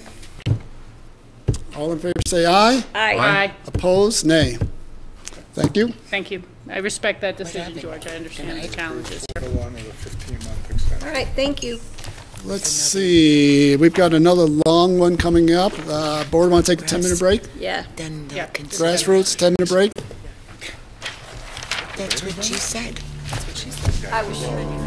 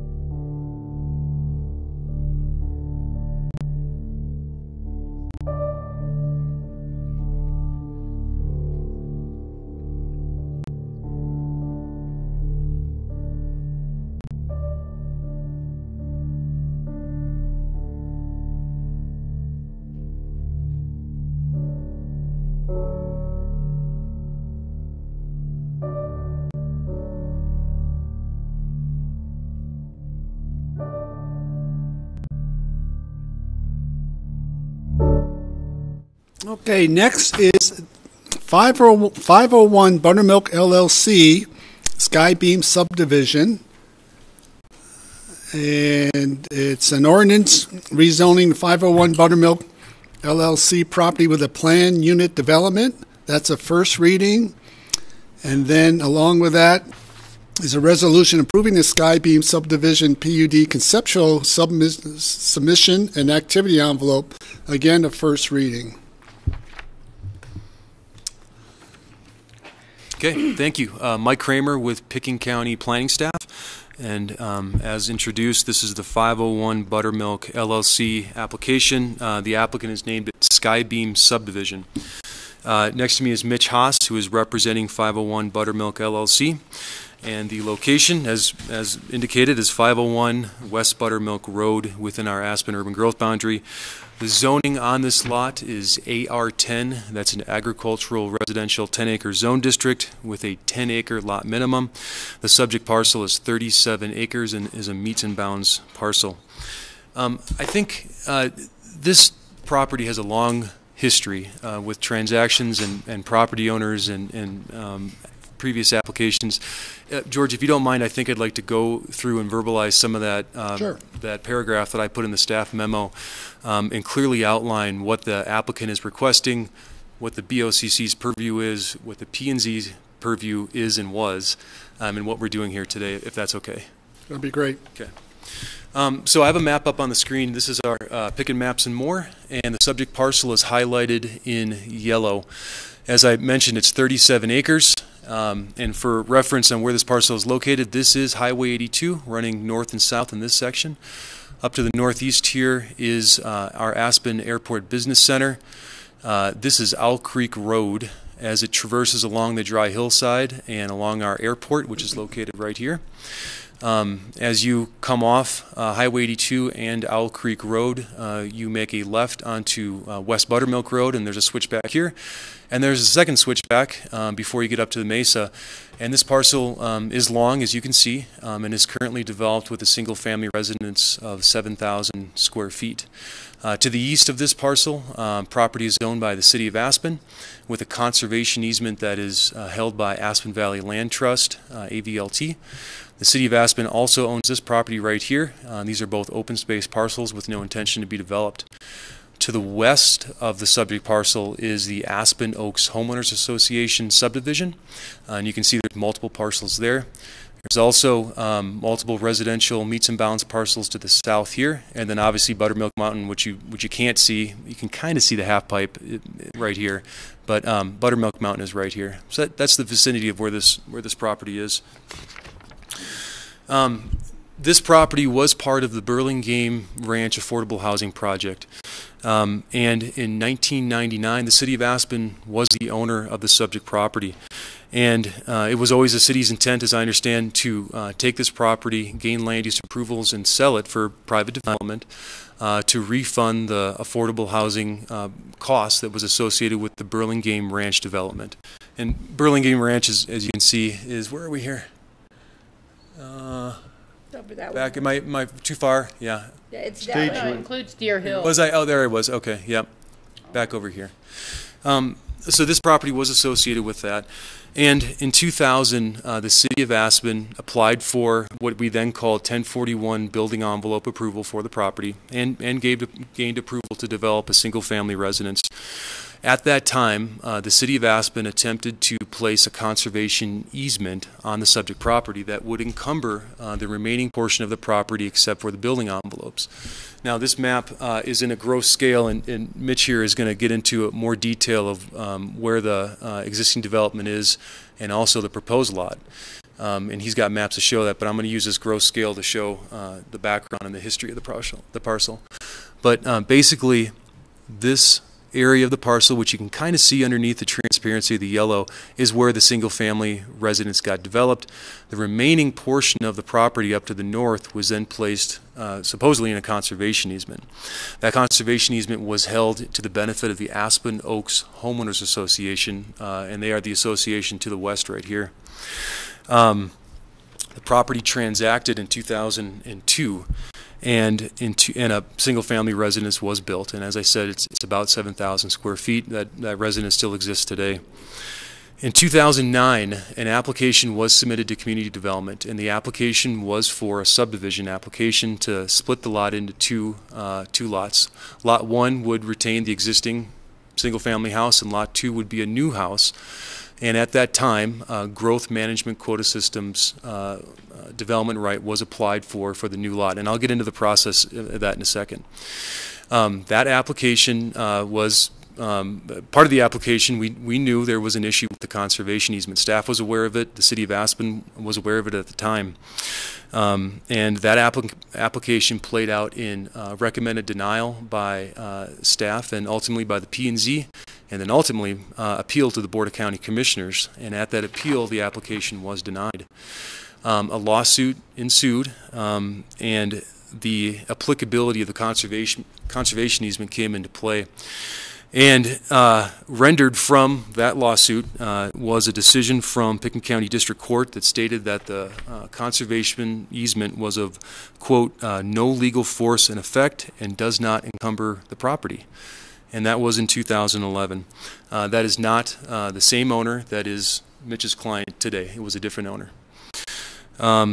So fast forward to today, the property transacted to a new property owner, and the 501 Buttermilk LLC is requesting a subdivision application and has a GMQS application that has been approved by the P&Z with an allotment of 10,750 square feet of floor area allocated by the Board of County Commissioners. So that's some background, and I'm going to get into process too, because I'm sure there's going to be some questions about the P&Z's purview and the board's purview and all that. So just give me a second, I'll get into that too. So our request here, as I stated, is to subdivide the lot into 2 lots. And as I stated, the parcel is 37 acres. And the property being developed with a single-family residence right here of 7,000 square feet. The property line gets proposed to be established right about here. And as I said, Mitch will get into the inset and more detailed maps on that. Lot 1 would be effectively the existing single-family residence plus the remaining portion here. Of Lot 1, a 26-acre conservation easement was proposed as part of the GMQS application and accepted by the P&Z. That would encumber the rest of the property and prohibit any further subdivision of this land. Lot 2 would then be approximately 5 acres and would sit right here on the southern portion of the property. The applicant at this time is only requesting activity envelope review, and as you know, activity envelope and site plan review is required prior to a building permit application.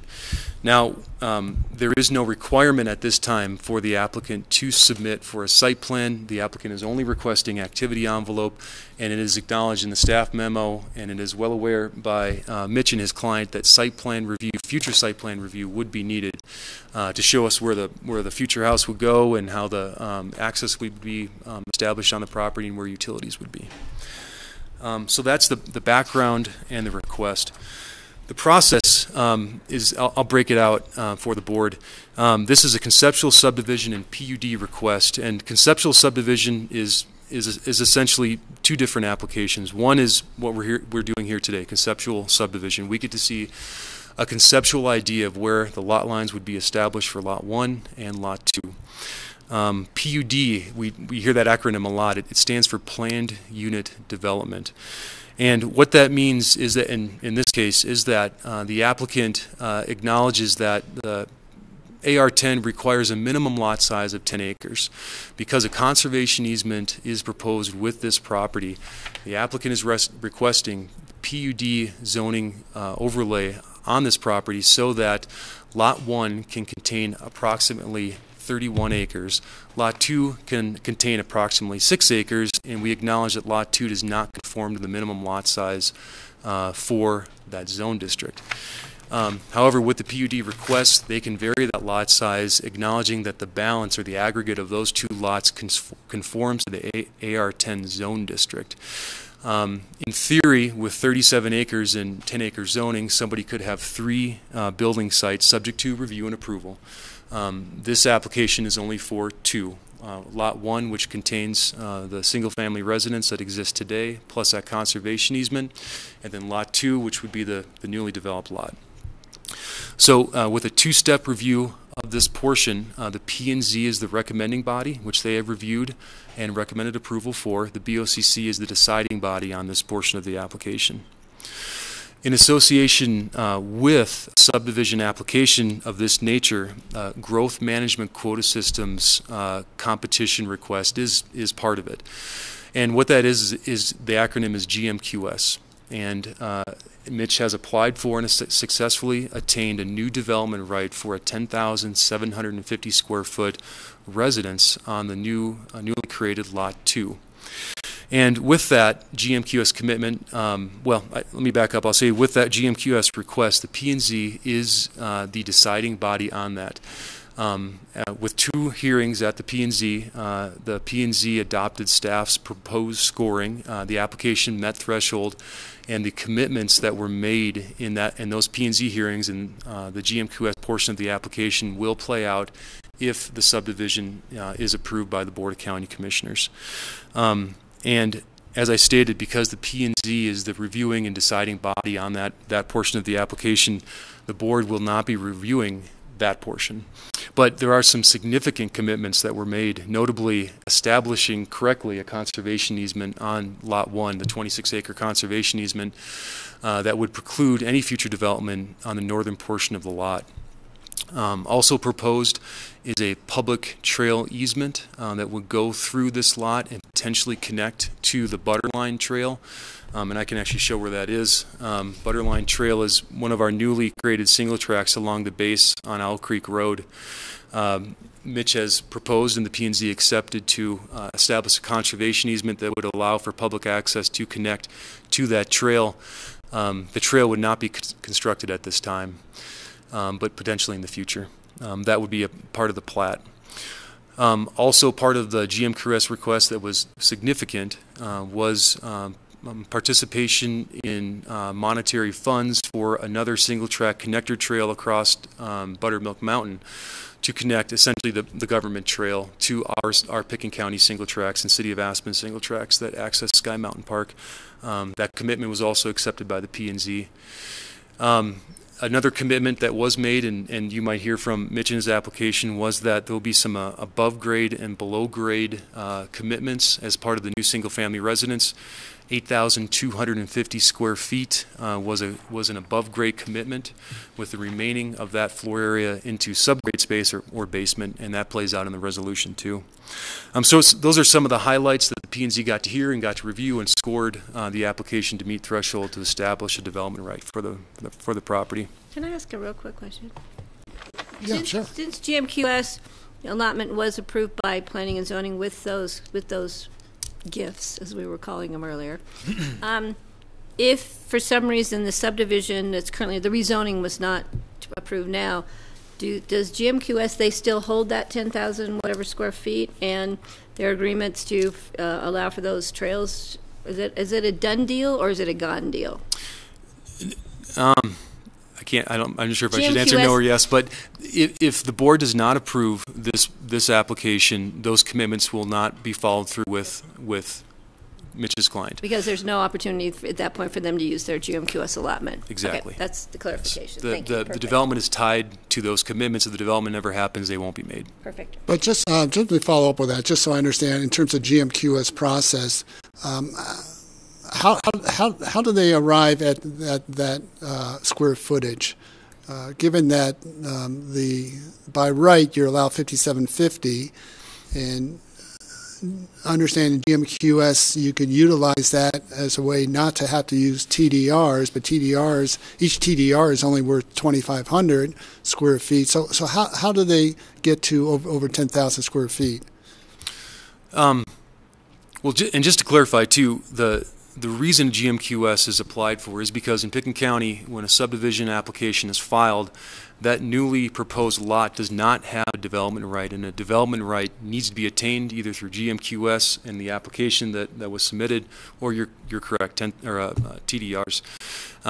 We can ask Mitch how his client came to 10,750 square feet. That was their ask. That was their ask, yes. And so P&Z at that point could have, they did approve it, but they could have said, no, that really falls under the purview of P&Z to determine how much they're going to allow for that square footage? Well, no, I see Suzanne shaking her head. We can tag team it, sure. Because that's going to end up being, I think, being discussed as one of the issues, I suspect. So, the applicant applies for a specific square footage. Again, new development right, they have no right today. So they have, for their new lot, 0 square feet. So there is no 5750 base. They ask for as much as they ask for. The zoning here allows up to 15,000 square feet.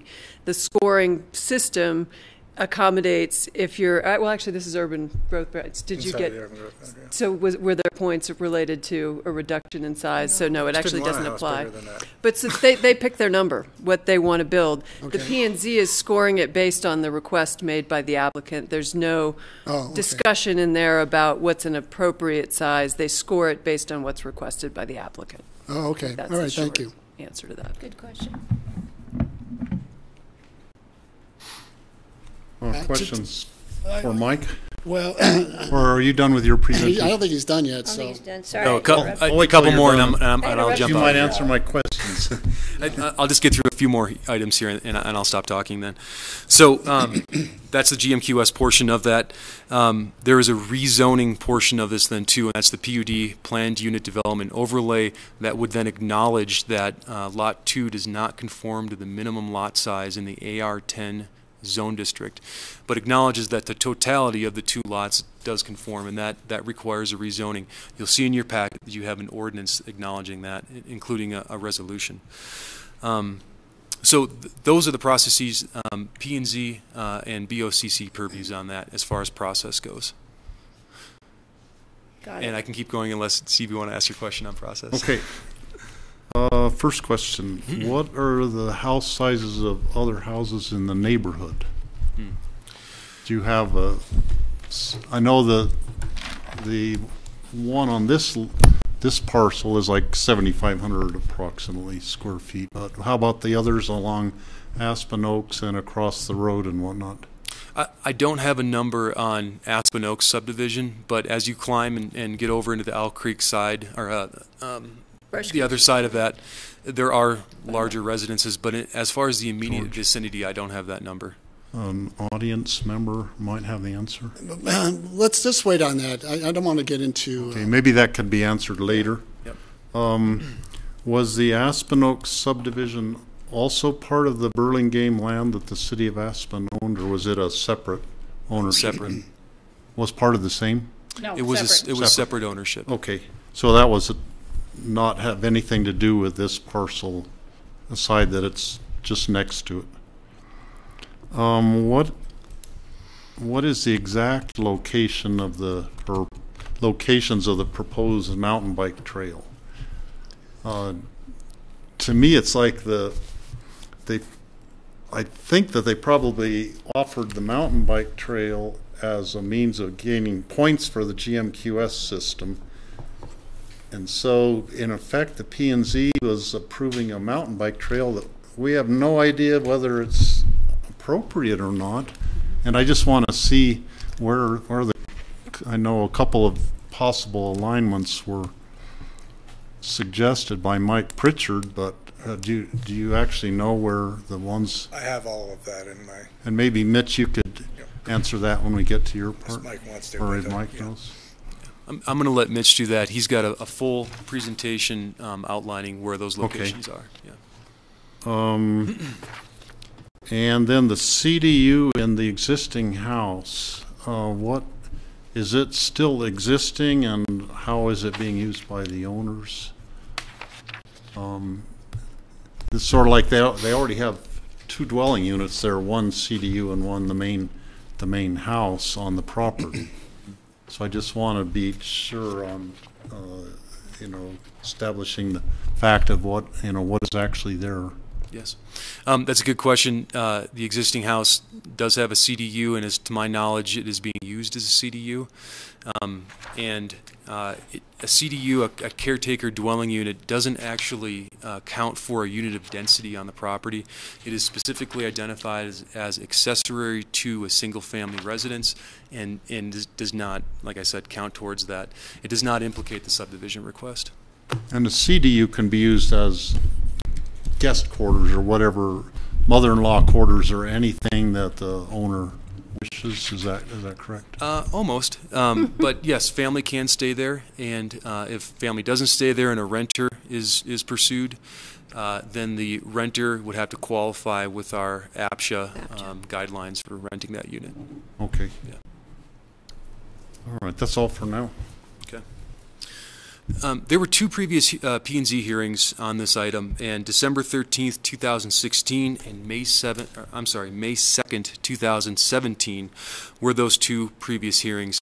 And at the time, an issue came up regarding water service, and as I wrote in my staff memo here, Buttermilk Metro Service provides water to this area. The subject parcel is within the Buttermilk Metro District, and when the application was made for subdivision, one of the land use code requirements is that the applicant show proof of adequate water supply. And with the submission, the applicant provided a letter from the Buttermilk Metro District stating they have capacity to provide water to the newly created lot if approved, and subject to the payment of the tap fees. The application was taken in, and at the December 13th, 2016 hearing, a representative from the Buttermilk Metro District was present and spoke, and stated that water service was still under discussion with the Metro District. So at the hearing, the P&Z elected to continue the application until a letter verifying that water service could be provided to the subject new lot was provided, and then ultimately provided the P&Z for verification.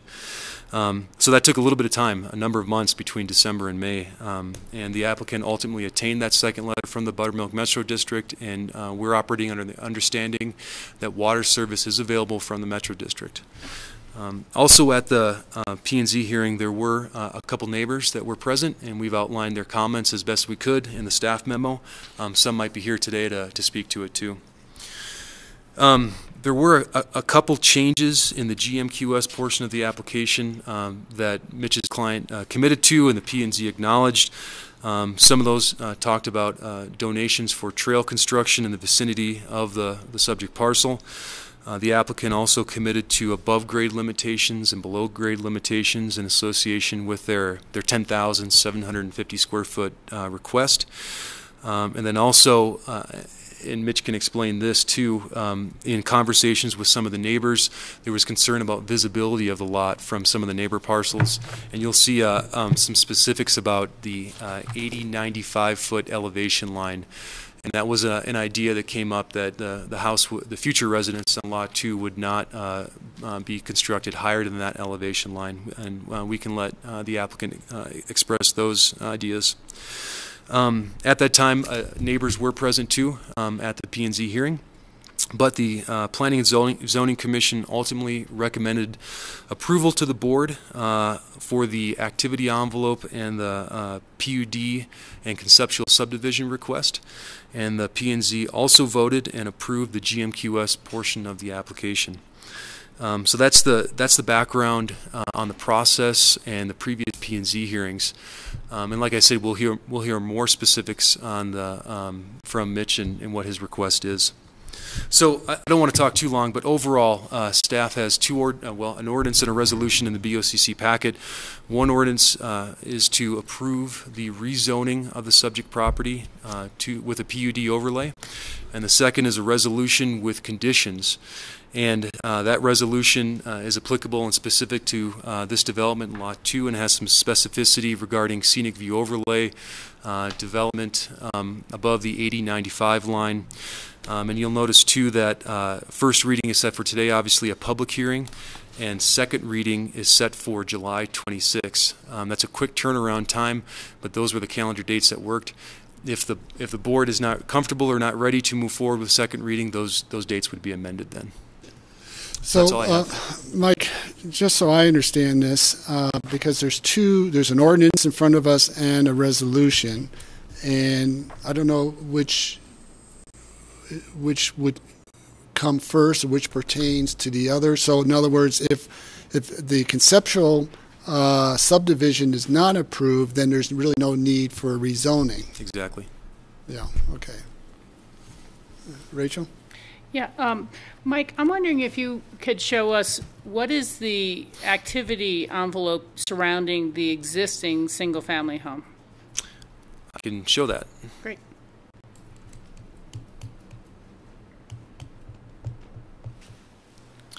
I'm going to show two maps here. The first is the 1999/2000 building envelope that was approved when the city of Aspen owned it.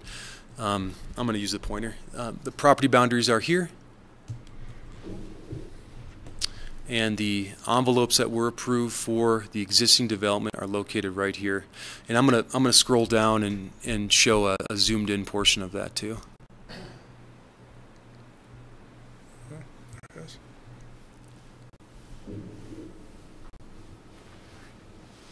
Okay, this is the second switchback on West Buttermilk Road, and this is where access is taken to the existing house. And if I'm reading this correctly, this was the building envelope. This was the septic envelope that was approved, and this is the access envelope. Okay, and I was just going to add, where is the proposed lot 2? Proposed lot 2, lot line is proposed approximately right here, and the new lot 2 would be, well, the building envelope is proposed right here. The entirety of lot 2 is this area right here. It includes the part of the loop on Buttermilk Road, the opposite side of the road? It does, yes. That little whoop-de-doo in there? That's a technical term. Yes, the proposed lot 2, and we'll let Mitch show the lot lines. Okay. It includes this switchback right here. Right, thank you. Yep. okay. And so if you could go back up to your first map there Sure. a little bit. Did you want the aerial map, Rachel, or this no, one? this one that you have. So the conservation easement is then going to be on the whole area that's extending out, up towards the top of your map. Correct. The little pinch point there. Yep, from about this pinch point right here to the entirety of this portion of the parcel, and it's represented that area is 26.6 acres. Okay, and one last time down to the lower map. I'm Sure, so sure, sorry to have to keep you toggling back and forth. This might be easier. Oh, I'm just looking a little bit at the topo lines here. It looks like this new potential lot is really very much up on a hillside, as opposed to the existing lot is kind of down in the gully. Is that somewhat accurate description? This looks steep, doesn't it? This is a steep hillside, dry hillside that we can all see from Highway 82. And as a reference point, I think everyone knows that utility cut along the dry hillside there. That's at the pinch point. Exactly. That's to the north up here. So this is a steep hillside. This is a relatively steep hillside that leads up to West Buttermilk Road in the ski area. These areas are essentially flat, though. You can see the topo line, so they spread out. I guess I'm wondering, what is the visibility from the lower valley floor of this new site? I think that's why the original one single site was selected. That's a really good question, and that is one of the drawbacks of this application, in that we don't have the purview of site plan review at this time. And as I said before, there is no requirement for a site plan review. But if we did have that, we could ask the applicant to put up story poles and show what a new house would look like on the subject lot. Okay. Let me ask a kind of broader question that has struck me. You used the phrase that the totality of the two lots would be appropriate for subdivision, even though one will be substandard to the 10 acres. It seems almost like we're bending over backwards to create new growth and setting this precedent that, you could have some badly configured land, and we'll let you get 3 homes here by counting all this way over here. And it's almost feels like the type of subdivisions we find with the 35-acre subdivision, where they're all coming off of a spoke and this and that, and done under state review, as opposed to what we would do if we were subdividing property. And so I feel like we're setting a precedent that tells anyone, if you have 22 acres in a 10-acre zone, please come in and ask for a planned unit development, and we'll subdivide your land for you, regardless of other activities. I'm looking at this and thinking that if there was a subdivision to attempt 2 lots or 3 lots per 37 acres, anything that goes off to that further side would probably be a non-conforming TDR type of site, that if it was already subdivided, because of the wildlife concerns and things like that, where we might say, hey, no development should occur on this farther end. We'll offer you transfer development rights, but it just wouldn't really conform both to the scenic areas, desires of the WAMP, and our own code. So I'm a little concerned that we're setting a precedent that says, hey, if you have half an acre more than what you could subdivide within your zoning, please come in, we'll do a planned unit development for you, and we'll let one lot be non-conforming and the other conforming. And it seems like a very, very much of a pro-growth mechanism to go to a PUD. And I don't find that to be consistent with our philosophy. And similar to George's question, really I'm looking at 5750 as being a baseline as appropriate, that was by right of what we felt was appropriate for new growth. And this seems to have been adopted to say, okay, we can have what everything on Upper Buttermilk has at 10,000, 15,000 square feet, but this was originally part of a ranch. It was not the Buttermilk subdivision. And so I don't feel that applying the up to 15,000 square foot standard is appropriate. And it seems probably like the right time to say it, but as everyone going through the memo probably has observed, I was mayor at the time and signed the document for what was supposed to be a conservation easement on the majority of this land with just the one building site. And so based on your reading, apparently the legals departments of the city did not get it right and didn't record it in the appropriate manner that it withstood court challenge. And I can accept that mistakes get made, and we are where we are now, so now we're looking at what the county code applies to this.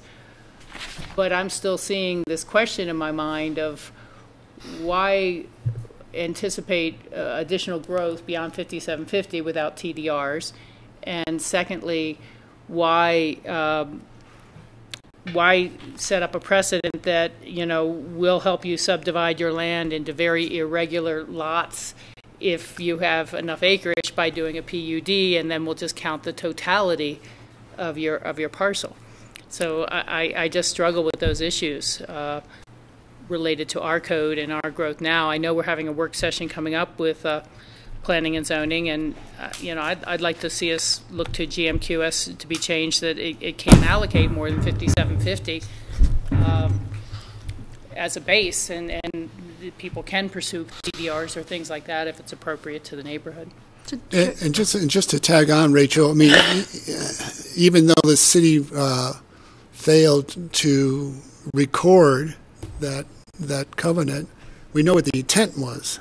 Yeah, I mean the wildlife report and things that was based on. We know what the intent was, yeah. So those are just general comments, I understand. Questions? Yes? Rachel's points are well made. In my mind, though, the way our land use code is written now, we do have GMQS, and GMQS allows what has been allowed here. We do allow for plan unit developments to do these, but I think the one thing important for me is that it's really up, and clarify me if I'm wrong, is it's really up to the board's discretion to rezone or not to rezone. And to me, that's a black and white issue here. And so taking into light what Rachel has said, looking at, and I know that Mitch is probably going to have a lot more for us, but looking at the lot that's being carved off, Lot 2, its location, its topography, it's right in the loop of the road, its visual view plane, all that stuff. The lot itself, because we don't have the specific activity envelope or conceptual before us, that's a bigger question for me right now, is rezoning appropriate or not? Yeah.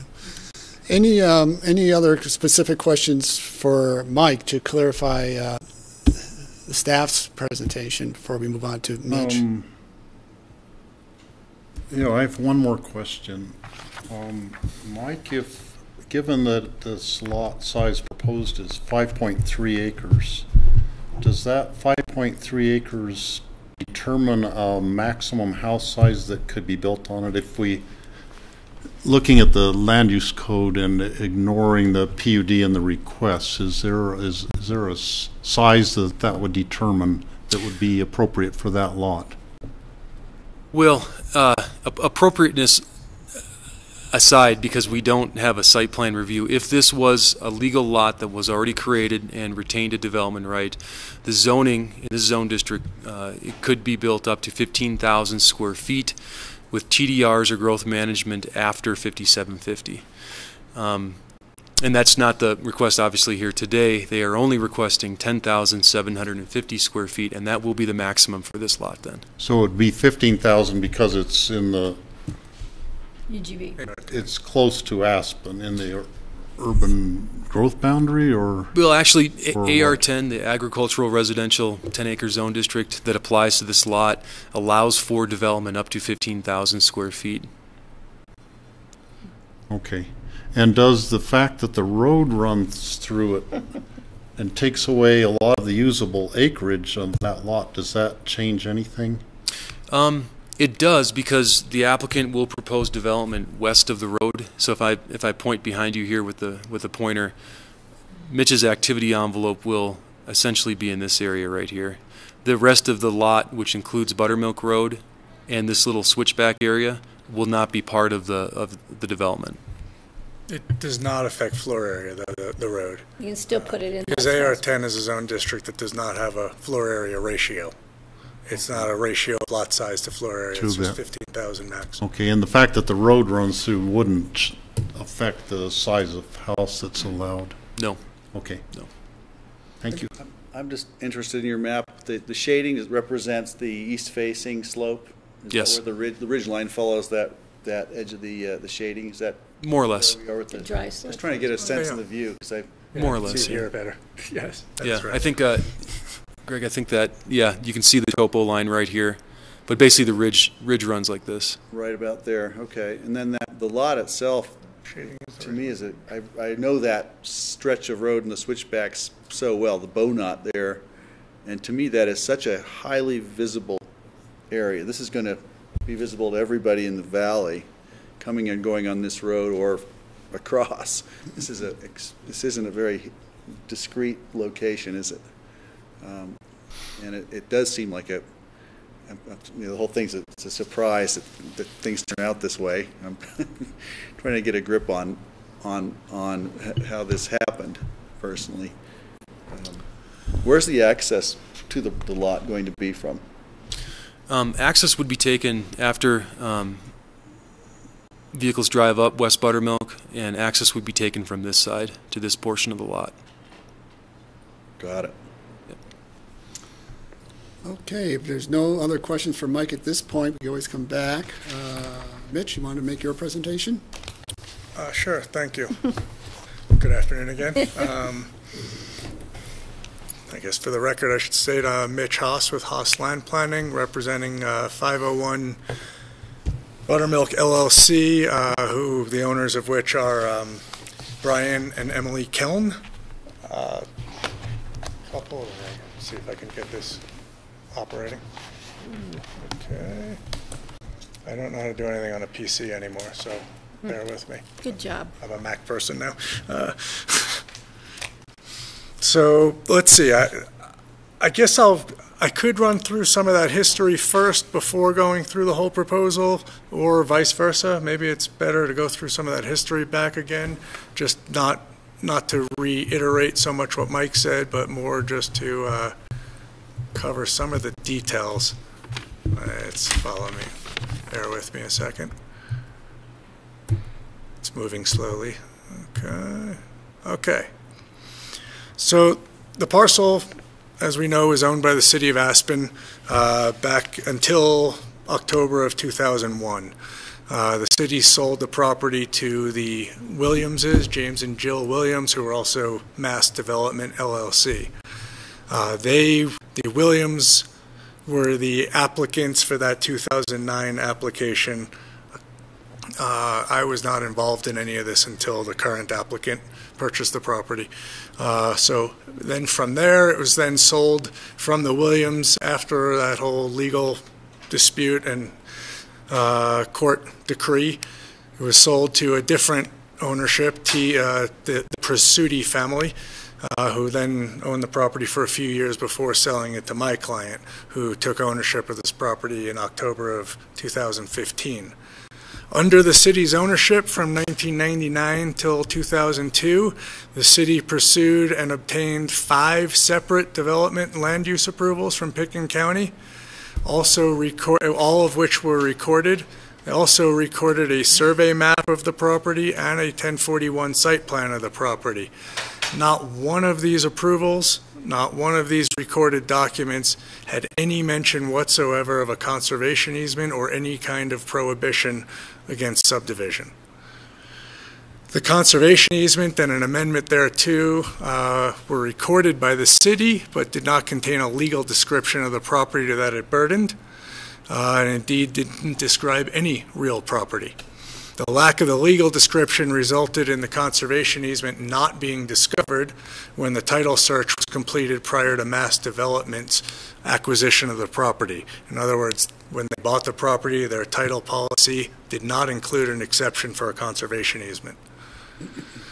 The city conveyed the parcel to Mass Development by a warranty deed, stated on the warranty deed that the property was free and clear of all former and other grants, bargains, sales, liens, taxes, assessments, encumbrances, and restrictions, except for those listed or specifically listed on Exhibit 1 to that warranty deed.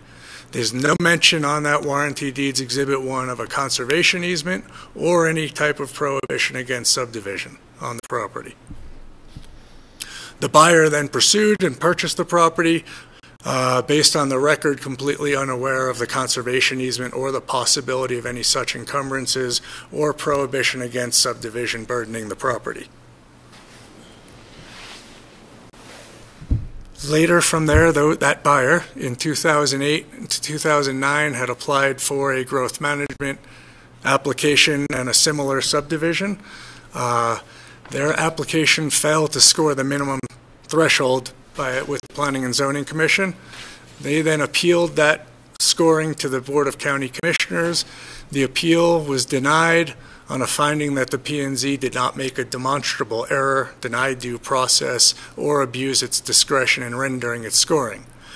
These decisions were not based on the conservation easement issue. Later after that, given that the conservation easement had surfaced as an issue, become a problem for those owners, they, based on not having anything in their title policy, were engaged in a lawsuit against the Aspen Oak Homeowners Association. The result of that lawsuit was a decree recorded with the county records on July 8th of 2011, finding that the deed of conservation easement was of no legal force in effect and did not encumber the property, and the title was quieted to the Williams, free and clear of any right, title, or interest of any defendant in the action, and the defendants were enjoined from asserting any claims to the Williams property arising before the date of the decree. In other words, no conservation easement, and it should no longer be a debate or an issue moving forward. The property was then sold to a different owner in 2011, approximately 4 months after the decree. No conservation easement or prohibition against subdivision was included in that sale either. And a fourth owner now is my client or the applicant before you, who purchased the property without any such restrictions. So that brings us to going forward.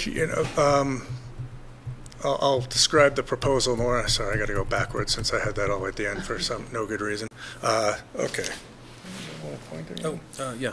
So we went over the parcel. I just want to go a little more on the context if I can. Again, that's the whole parcel. This is all open space owned by the City of Aspen with AVLT having a conservation easement on it. More open space owned by the City of Aspen. These are the Aspen Oak lots that back up to the property. Along here is all a ridge line. So this all slopes up, up, up to this ridge line. That is the water line cut that's visible and everyone's familiar with, I think. There's a relatively new development, a house that was built right over here, Linda Bedell's place. And our new lot would sit in this area right next to, clustered with the existing house there. And we've made some changes in the application along the way, one to address concerns raised by this neighbor, another to address or try to address concerns of this neighbor here as well, and as well as some other changes to try to address concerns of the Metro District water service. And I'll go through those in just a sec. So again, the property is 37 acres. There's an existing single-family home, the zone district's AR10, which has a minimum lot area of only 10 acres. So the property maintains a potential, subject to review, code requirements, etc., to be subdivided into 3 lots. We decided on applying for approvals to split the parcel into a total of 2 lots only, such that Lot 1 would contain the existing home and the associated improvements with it. It's a 31.74 acre lot, of which 26.6 acres would be placed in a conservation easement covering all of the valued open space on the parcel. And that is how the Planning and Zoning Commission scored the application, that all valued open space is being preserved. And the conservation easement, will, as we've stated, will be granted and run to the benefit of Picken County Open Space and Trails. Lot 2 is the new vacant lot, has a total area of 5.34 acres with an activity envelope of 1.1 acres, within which all development activity would be contained or confined and be appropriately clustered adjacent to the development on Lot 1. Here's a little map of this all. This line here, the water line, runs right down the hill here. At this pinch point, everything to the north is in the 26.6 acres that would be in the conservation easement. Lot 2 would be this piece here. And what you're seeing otherwise is this area along the ridge line would be dedicated as a trail easement with no actual trail currently planned or to be developed, but for the potential in the future. And same with this whole area inside the switchback and the road, as there was thoughts of, while we started this application, building a trail that would connect from Buttermilk Mountain across the switchbacks through this area and take a single track trail across here. That was actually considered to carry the trail all the way through the conservation easement and around the big knoll at the end to connect into Sky Park. County Open Space and Trails representatives and City Open Space representatives were actually, and Roaring Fork Mountain Bike Association, IMBA, were all quite excited about the possibility of that trail. And we had entered the application process proposing it as much. Colorado Parks and Wildlife reviewed it, was, let's say, less than enamored with the idea of another trail here, and AVLT did not want to amend their conservation easement below to allow what they considered a duplicate trail, given that the Butterline Trail was just approved and they had to amend their conservation easement for that. So we said, all right, we'll give up on that trail, but we'd still like to grant the easements in case, who knows, 10, 20, 30, 50 years down the line, things change.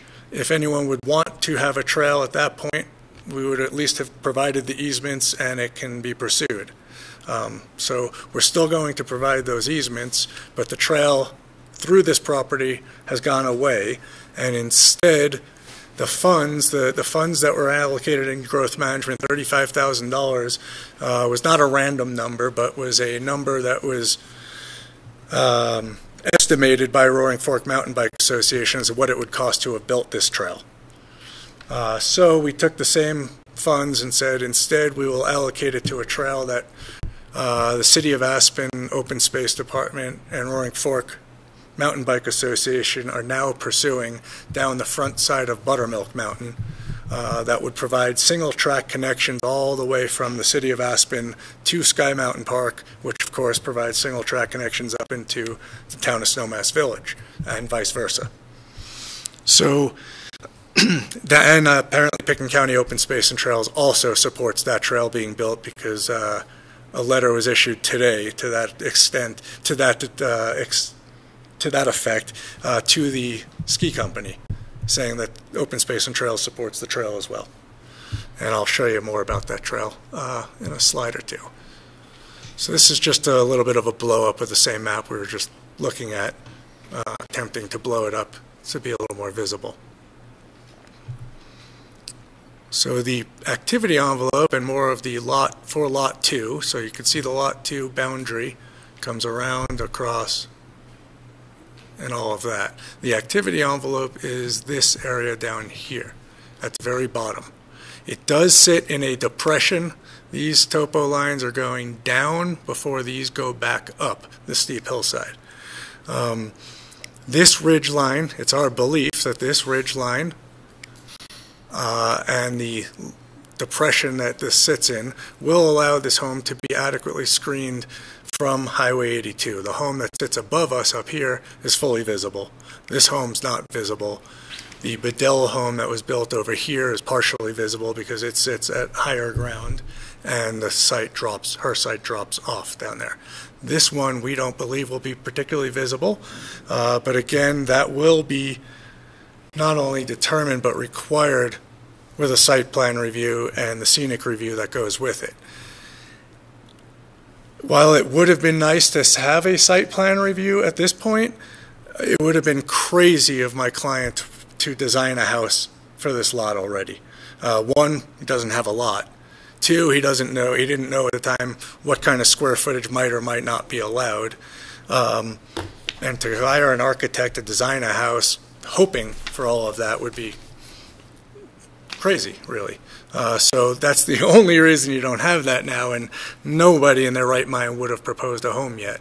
What we did propose is a square footage that, when we heard concerns at our initial Planning and Zoning Commission of that square footage and the potential mass of it, we refined the design to commit to a substantial percentage of that being only allowed below grade.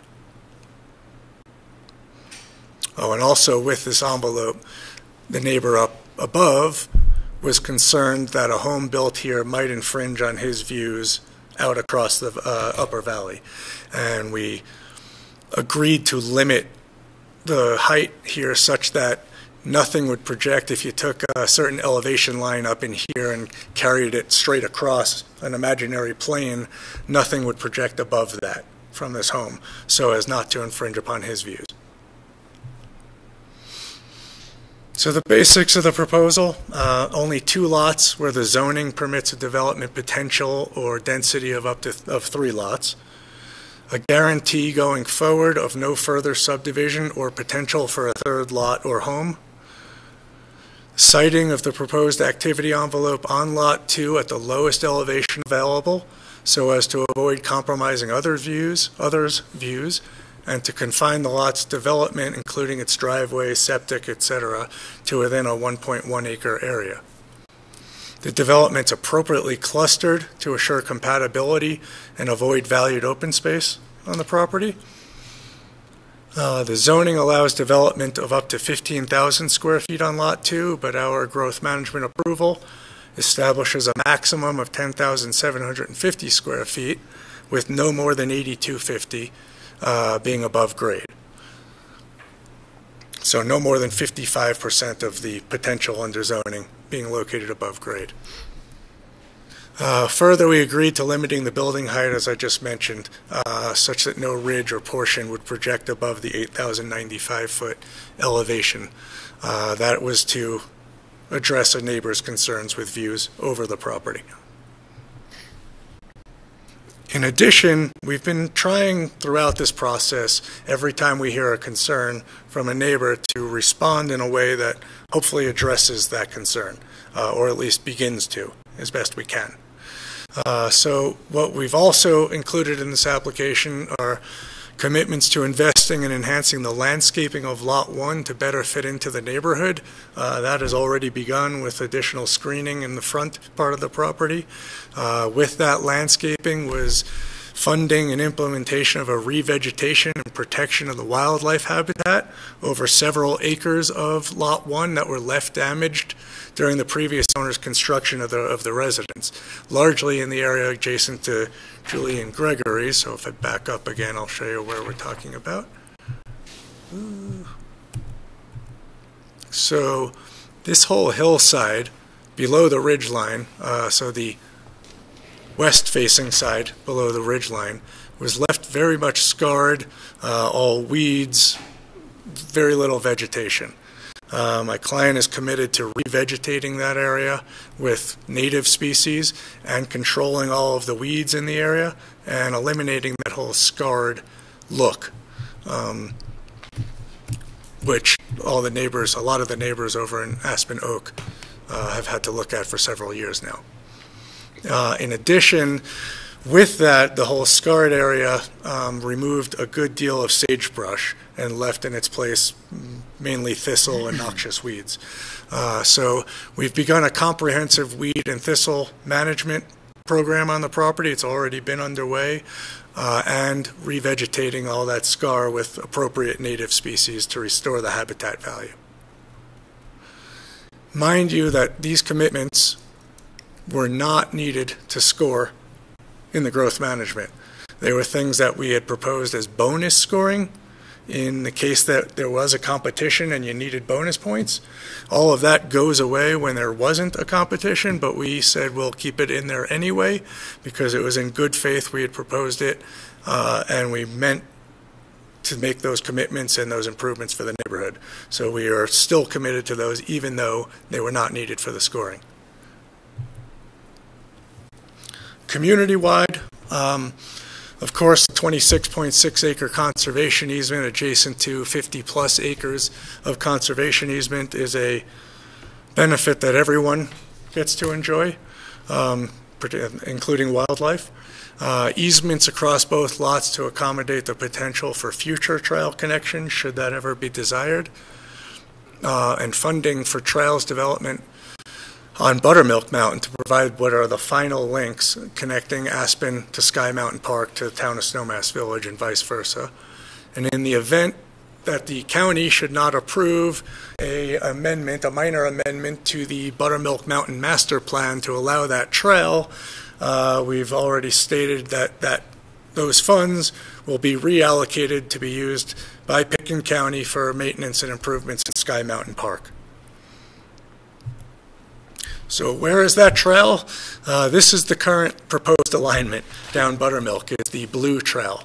So right now, if you're a mountain biker, you leave the city of Aspen, you go over the 7th Street Bridge, and then there are trails that cut through the Maralt open space and the Moore open space, bringing you to the bridge to Tyhack. You go up Tyhack, you get on this Oregon Trail, and you're right across Buttermilk, from the Tyhack side to the front side of Buttermilk on the Oregon Trail. And today what happens is you end up having to come down the steep Buttermilk Road, which is steep and loose gravel and not much fun for a mountain biker, and something very, very few mountain bikers will do in reverse. Very few people will go up here to go back the other way. So you end up on the roads or the Rio Grande Trail. This link is being drawn up by Roaring Fork Mountain Bike Association and is going to be, they with the City of Aspen Open Space are working with the ski company right now on a license agreement to allow this trail to be built, and it avoids the half pipe or super pipe and brings a single track trail current like the ones in Sky Park, built at a less than 12% grade, easily manageable up or down. And what that will do is bring a rider down to here where you can easily get back across to the Butterline Trail right here. Can I ask a quick question?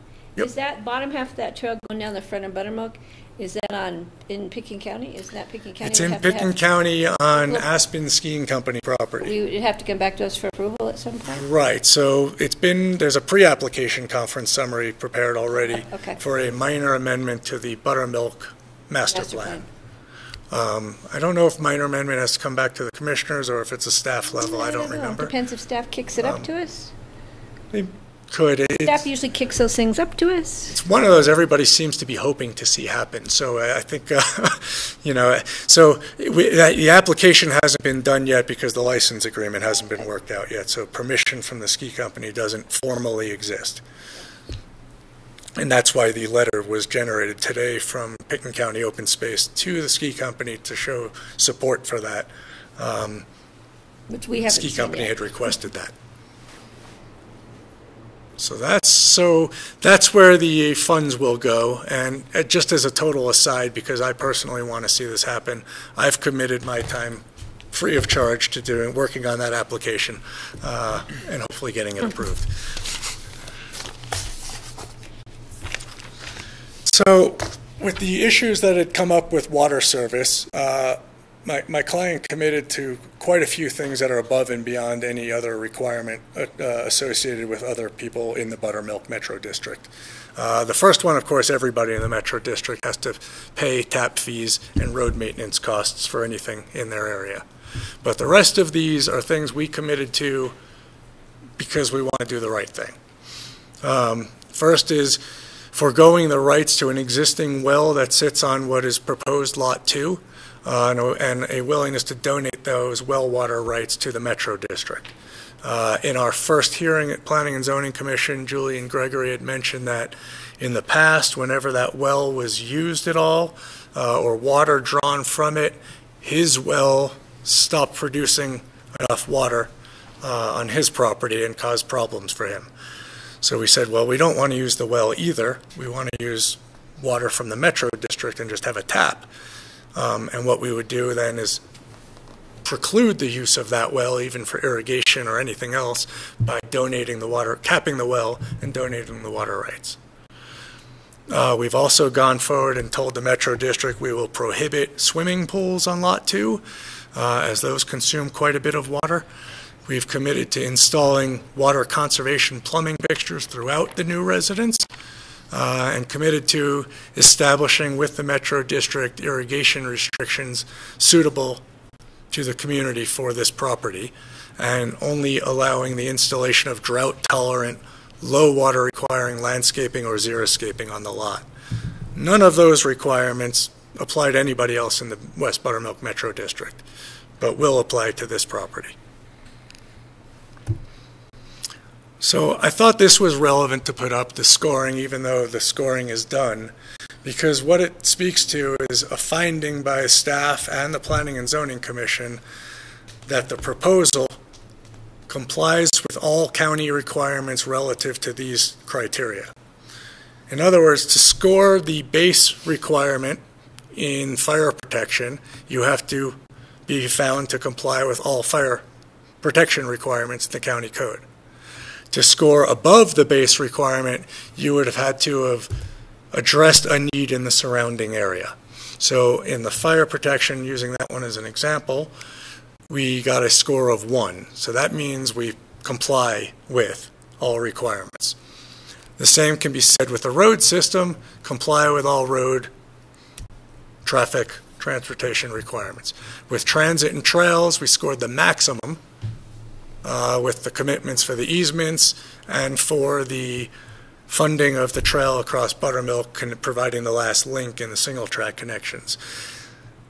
So that means we've exceeded the county requirements with regard to transit and trails.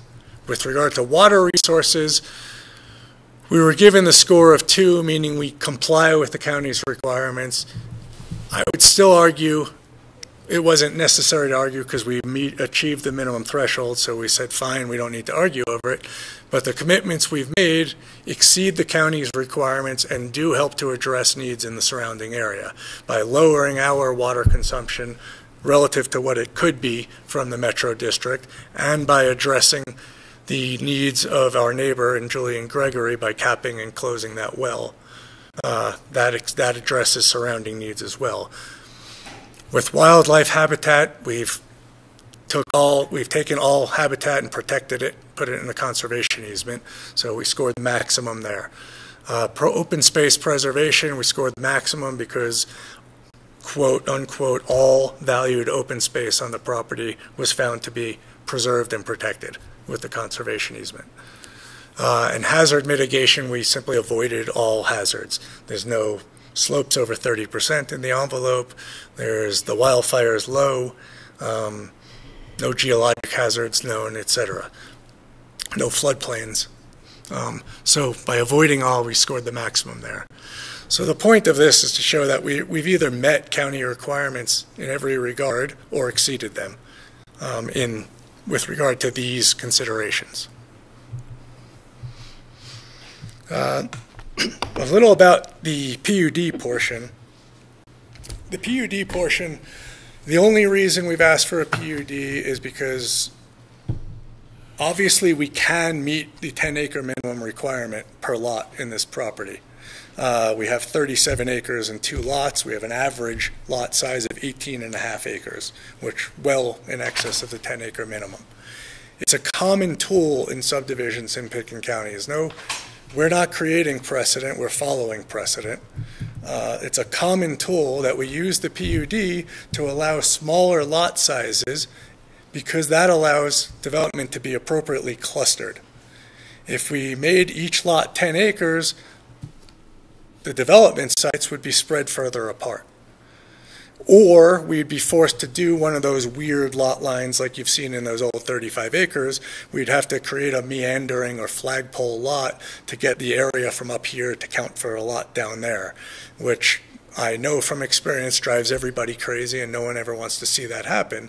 So what we've done on other subdivisions in the county, lots of examples, all the ones I know Sonny Van worked on for a lot of years, the ones I've worked on, like the Roaring Fork Meadows, for instance, we've usually used an average lot area so as to best cluster development and best preserve open space. And that's the reason we've done that here. Could I have proposed a meandering lot line that made this lot area 10 acres and avoided the need to request a rezoning for a PUD? Of course I could have. In fact, it'd be easy to. But this is a better, more eloquent solution to addressing the county's land use policies and goals. And that allows us to put this home site right next to the existing home site and closest to the home sites above us and next to us on the other side where Linda Bedell's property has been developed. So that's the reason for that. And in a rezoning, yes, you have to show that there's been changed conditions, et cetera. There's obviously been a lot of changed conditions over time with this property, given the history from where the city of Aspen owned it through 4 owners later, and lawsuits and findings that have gone on with all of those things, and development of properties around us as well. So again, all of that just leads back to providing a better plan where we can cluster development tightly or as closely together as reasonably possible, and avoid development in habitat areas hazard areas, scenic areas. I think that covers everything. The only other question was again about the visibility from 82, which that requirement's not going away, and we know eventually the development on this lot will be subject to scenic review. At that point, when something's designed and we know what we're talking about, we would put up story poles, do all the visual analysis necessary, and go through that process, just like all the homes around have had to do. A couple little things, Mitch, that I noted in your presentation, and you always seem to, not to be disrespectful, to sort of embellish on some of these gifts or benefits. So, for example, when you said that the applicant is already working on improving the habitat of those 26 acres, reducing the thistle and the weeds, well, they haven't got a choice. By law, they have to take care of their weeds on their property. So that's really not a benefit, right? That's required by law. But the last two owners didn't do any of that. Well, but it's required by law. Okay, well, so it's not a benefit. I'm just saying. The other thing is on the point score, the point scores the GMQS got, they gave 4 points, which is a good chunk for transit and trail.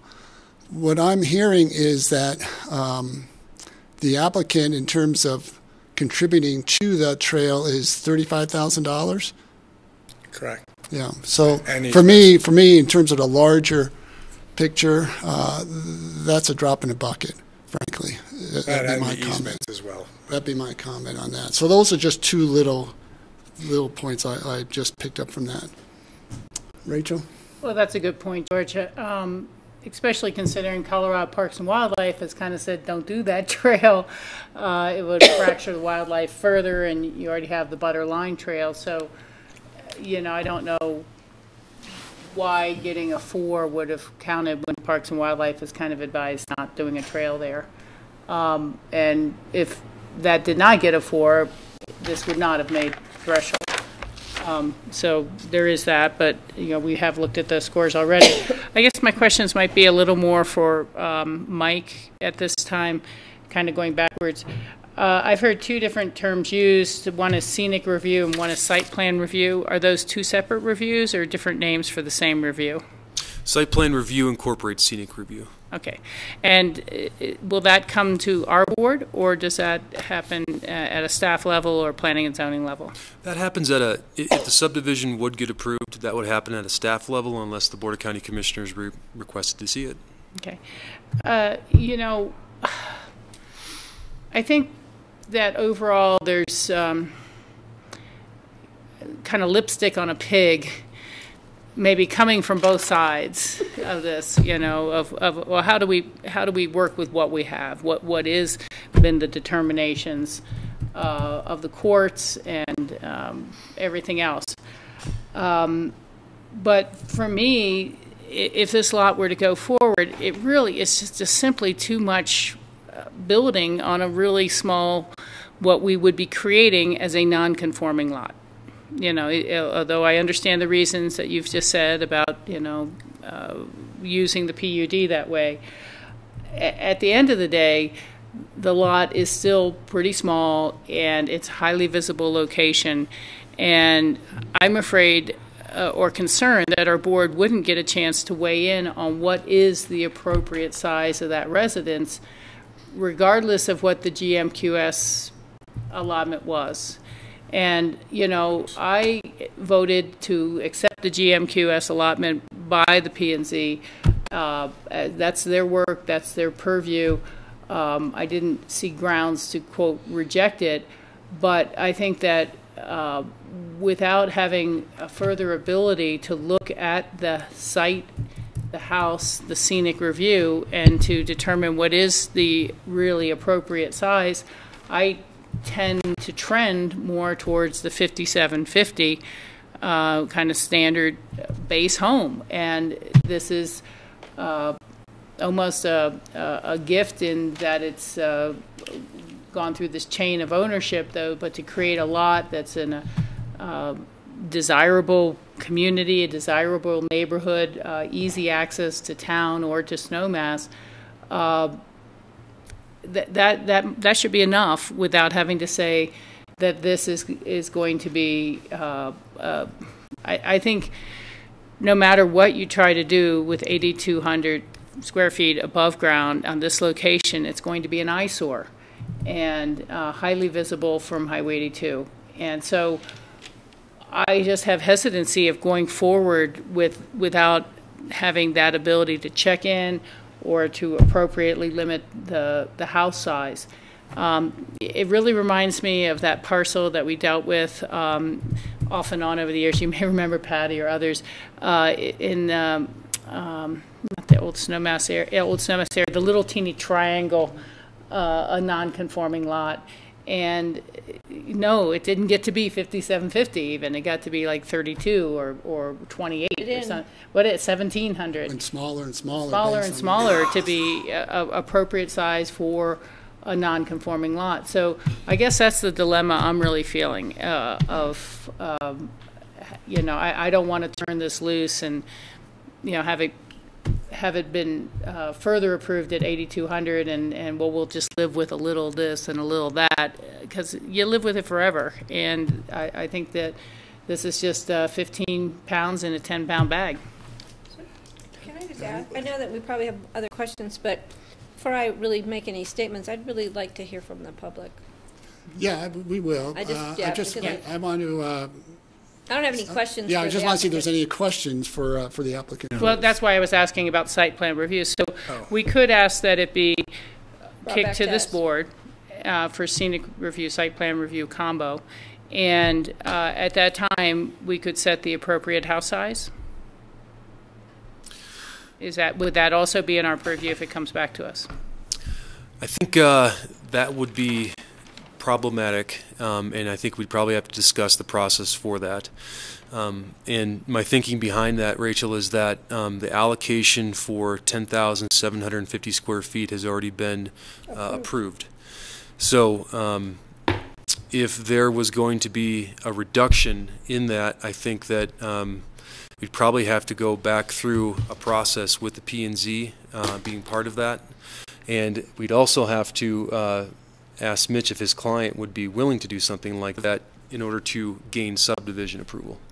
Can I question? I'm not sure, past history, I'm looking at Suzanne, with the complexity of GMQS scoring, only once can I remember when we reconsidered it and brought it back to the BOCC for GMQS rescoring.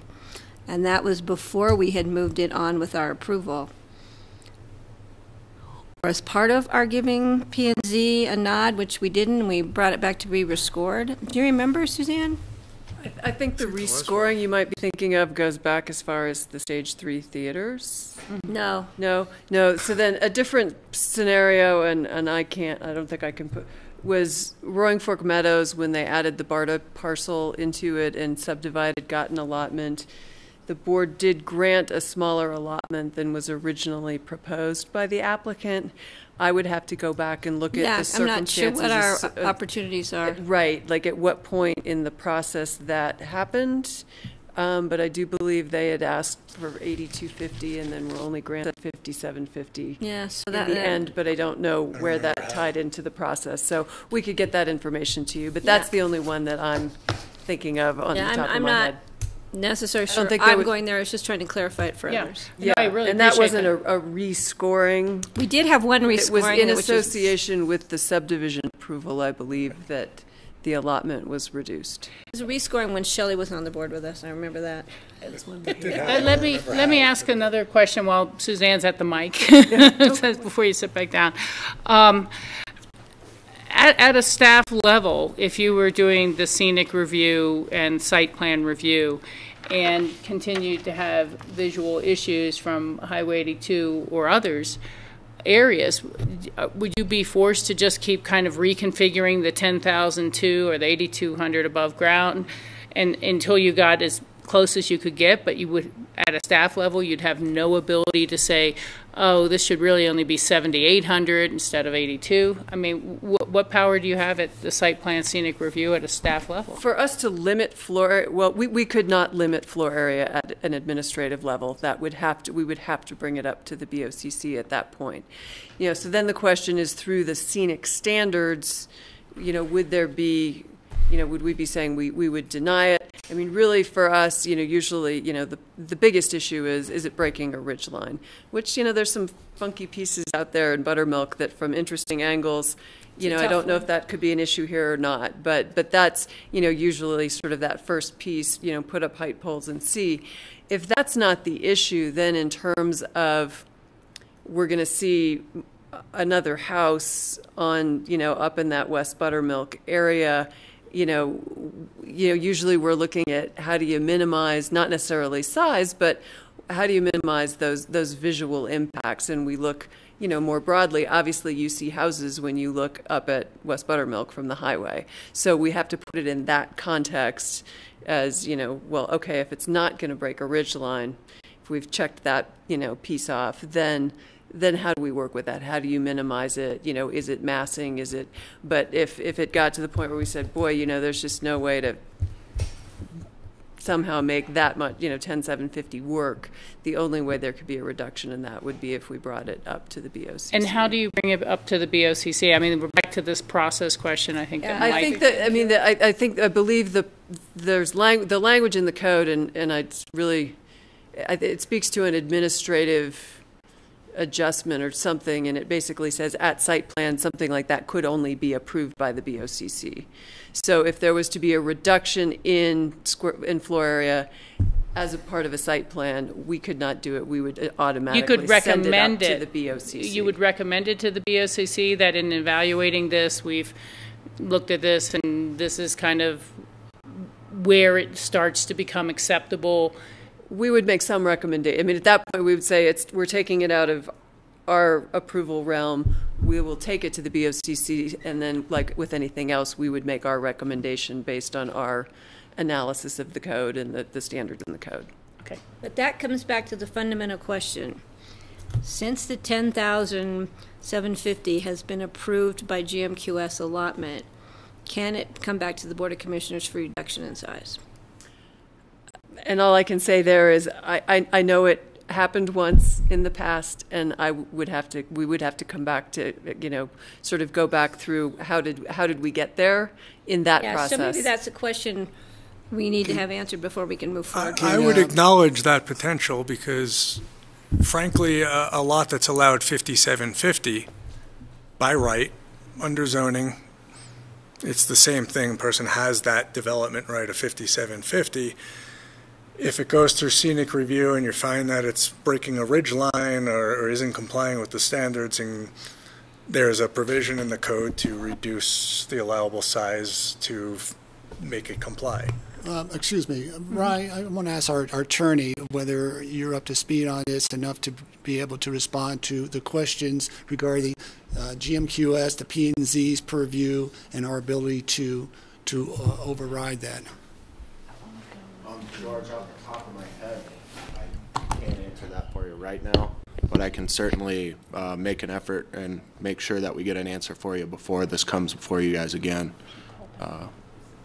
That's the most I can do to help you right George, now. George, not to try to substitute for what Rye will tell you, but in addition, I would acknowledge that the growth management allotment says you have up to this much square footage that you're allowed to build. That the subdivision approval is still subject to site plan review, which includes a scenic review, which is again applicable from Highway 82 and Owl Creek Road for this property.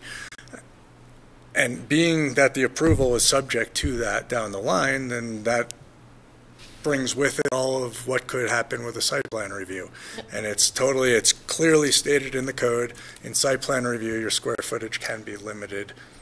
Well, thank you for that, but I think I'll wait to hear from our attorney's office. Of course, like I said, not in a substitute, but just in addition. So I have the code section in front of me. So The provision is adjustment of range, size, or intensity of proposed activity or development. This is not answering the question about reducing a growth management allotment. That's the question I have. It's more the question about the site plan and reducing size. If the community development department determines proposed development can only occur in compliance with the code and the comp plan if the maximum structure size is reduced to less than 5750, application shall automatically be converted to one step for BOCC.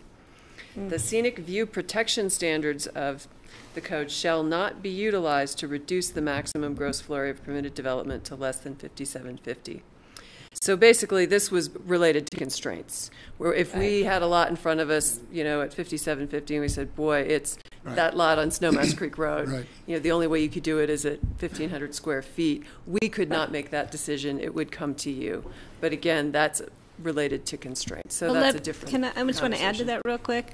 My concern about square footage limitation does really not apply to scenic review. I think that there may be an opportunity for, in my opinion, that I feel that there's smaller square footage required or appropriate on that lot, regardless of scenic review or breaking a ridge line. So that's a question that would come back to reducing the allotment per GMQS, flat out, if that's allowed by the BOCC. That's my legal question. Okay, let's move on from there. Any other questions for the applicant? Greg? Sure. I'm still confused by what I see here, and I'm looking at page 67. I'm not sure how that translates to other pages. If you had paper, we could go right. If I had pages, I could go. Sorry, I just lost it here. But I'm seeing is it says that the CPW says it's completely inappropriate to have wildlife on this proposed trail. Yet staff has said, well, we can put the proposed trail in knowing that we're never going to build this, or we're not going to build this for the time being. And then if we ever decide we want to build it, we can come back later and see if CPW has changed their mind. And I don't understand that, and I think I don't understand how you can get points for something that has been pretty much turned down by the wildlife department, saying, well, we're still going to put in for this trail and get points for it. Somebody's got to explain that to me. That may be, that's a question for staff, how that discussion went with P&Z. Goes back to the GMQS scoring, which we already approved. Right. But that is moot. I can answer that if it helps, Greg. Sure, please. Part of the applicant's request during GMQS and a way to score points is to dedicate public trail easements. Also, there's an opportunity to try and fund other projects that a public organization like Open Space and Trails is doing, so that you can score a point. But you're exactly right. Colorado Parks and Wildlife did say that given where the Butterline Trail exists today and the fact that there's some valuable wildlife habitat where the conservation easement, at this time a trail would not be appropriate. And staff acknowledged that in the report. Part of what the application was during the GMQS P&Z process was that the trail easements would be dedicated, acknowledging that they would not be constructed without full CPW support, and then also Aspen Valley Land Trust support, who holds a conservation easement on the parcel to the east. You're right, in 2017 the trail is not appropriate, but looking in the long term and acknowledging that there have to be multiple parties that agree to a construction of a trail, staff thought that platting the easement would be a benefit. In addition to what was committed to GMQS, there was money associated with the trail construction that Mitch was showing across Buttermilk Mountain. And that was the one that kind of skirted the half pipe and then connected into the Butterline Trail. There was funding provided for that. And if that did not come to fruition, the application then said that those funds would go into Sky Mountain Park for trail maintenance and upkeep of that area. So it wasn't just the trail easement dedication. There was some additional points scored with that. Backsheesh. I think I'm going to open this up for public comment now. People have been waiting patiently all afternoon, so thank you very much. You just want to come up and identify yourself? Hi, my name is Joyce Amico. I'm here in two capacities. And I'm going to give you a history on a capacity as president of the Buttermilk Metropolitan District for 18 years. I have been privy and participatory on all of the things that are cited from 1999 when the Burlingame effect, and this went into a conservation easement, and where the city made a mistake and didn't record that, which is now where we arrive at this point. I'm also going to reference the fact that I did attend every county commissioner meeting back then also, and spoke about this in 2009 when this came up with the previous owner, Mr. Williams. Okay? And so from that, this was always intended, and the reason why that lot was where that one house was allowed, that was the building envelope right there. Everything else was supposed to be entered into a conservation easement. And so you talk about this ridge line with this trail that goes directly past 6 homeowners' homes. And I could tell you every homeowner here is against that. And they may not be here right now, but who live there on Aspen Oak Drive. I created the Buttermilk Metropolitan District. I've served on that board for 18 years. I finally got someone to be president of that board, and I no longer, as of May, am going to be the president, but I do still sit on the board. But we did get a letter. Each board member got a letter that they were trying to make a meeting. They were trying to make a meeting so that they can come to you and say that the Buttermilk Metropolitan District gave this property proposal water. I, as a board member, was against it because I wanted to take care of the district as we had planned the district. And how we had planned the district was based on the lots that were buildable. And that's how we did it. So you sent a letter that basically implied legal action to the board of the Buttermilk Metropolitan District. And I was on vacation, and I was in a remote place. My husband and I both serve on this board. We would be definitely against this building, but we definitely, for a host of reasons. But there was an insistence on having this meeting, and my board went ahead and had the meeting, even though I asked to be part of this meeting, and I wasn't. And that is why I stepped down as president, because my board didn't honor what I wanted to do. So they had this meeting. They basically determined that, yes, we do have water. Yes, we do have water because we are now on city water. Okay, so of course we still do have water. But we wanted to take care of the homes within our district. We weren't in the business of selling new water. Okay, but the board made that decision and provided a letter that says, yes, we can provide water through the city. Okay, now I'm going to take that hat off, but I have participated in 2009 when they came to the county commissioners, the Williams, to try and subdivide that property again. And that time we did oppose based on water, because that was never included in our planning, and we weren't on city water then either. Okay, so now I'm going to take off the other hat and talk about the Aspen Oak Homeowners Association. I've lived here for 24 years, and when the Williams built that property, I remember when that property it was a city property. It was to offset the cost of Burlingame, and it was Mr. Gregory's here also, who abutted that. And as a Buttermilk Metropolitan District, then we tried to help Mr. Gregory in providing as much information as we could and protection about that property being built. You make reference to saying that you've planted landscaping and you've taken care of, you've added more trees, and that's a visual that beautifies the house that's there. They never had trees to isolate the house in front of it, and so recently they put those in, and it looks great. It looks great. They've done some great landscaping. That whole property looks awesome. I have two concerns from a resident who lives there.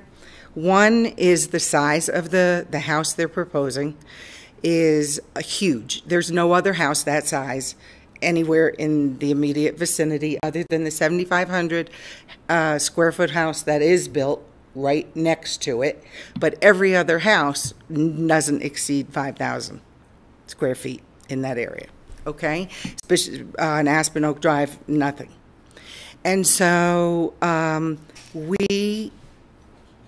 that is a concern. When Linda Bedell came up and built her little house, and it's a smaller home on the opposite side next to Buttermilk Lane, that was a concern for me and on our Metro District because it was a road cut, another road cut off of West Buttermilk Road. And there have been significant problems coming down in the winter from that area. And so I was concerned about that road cut.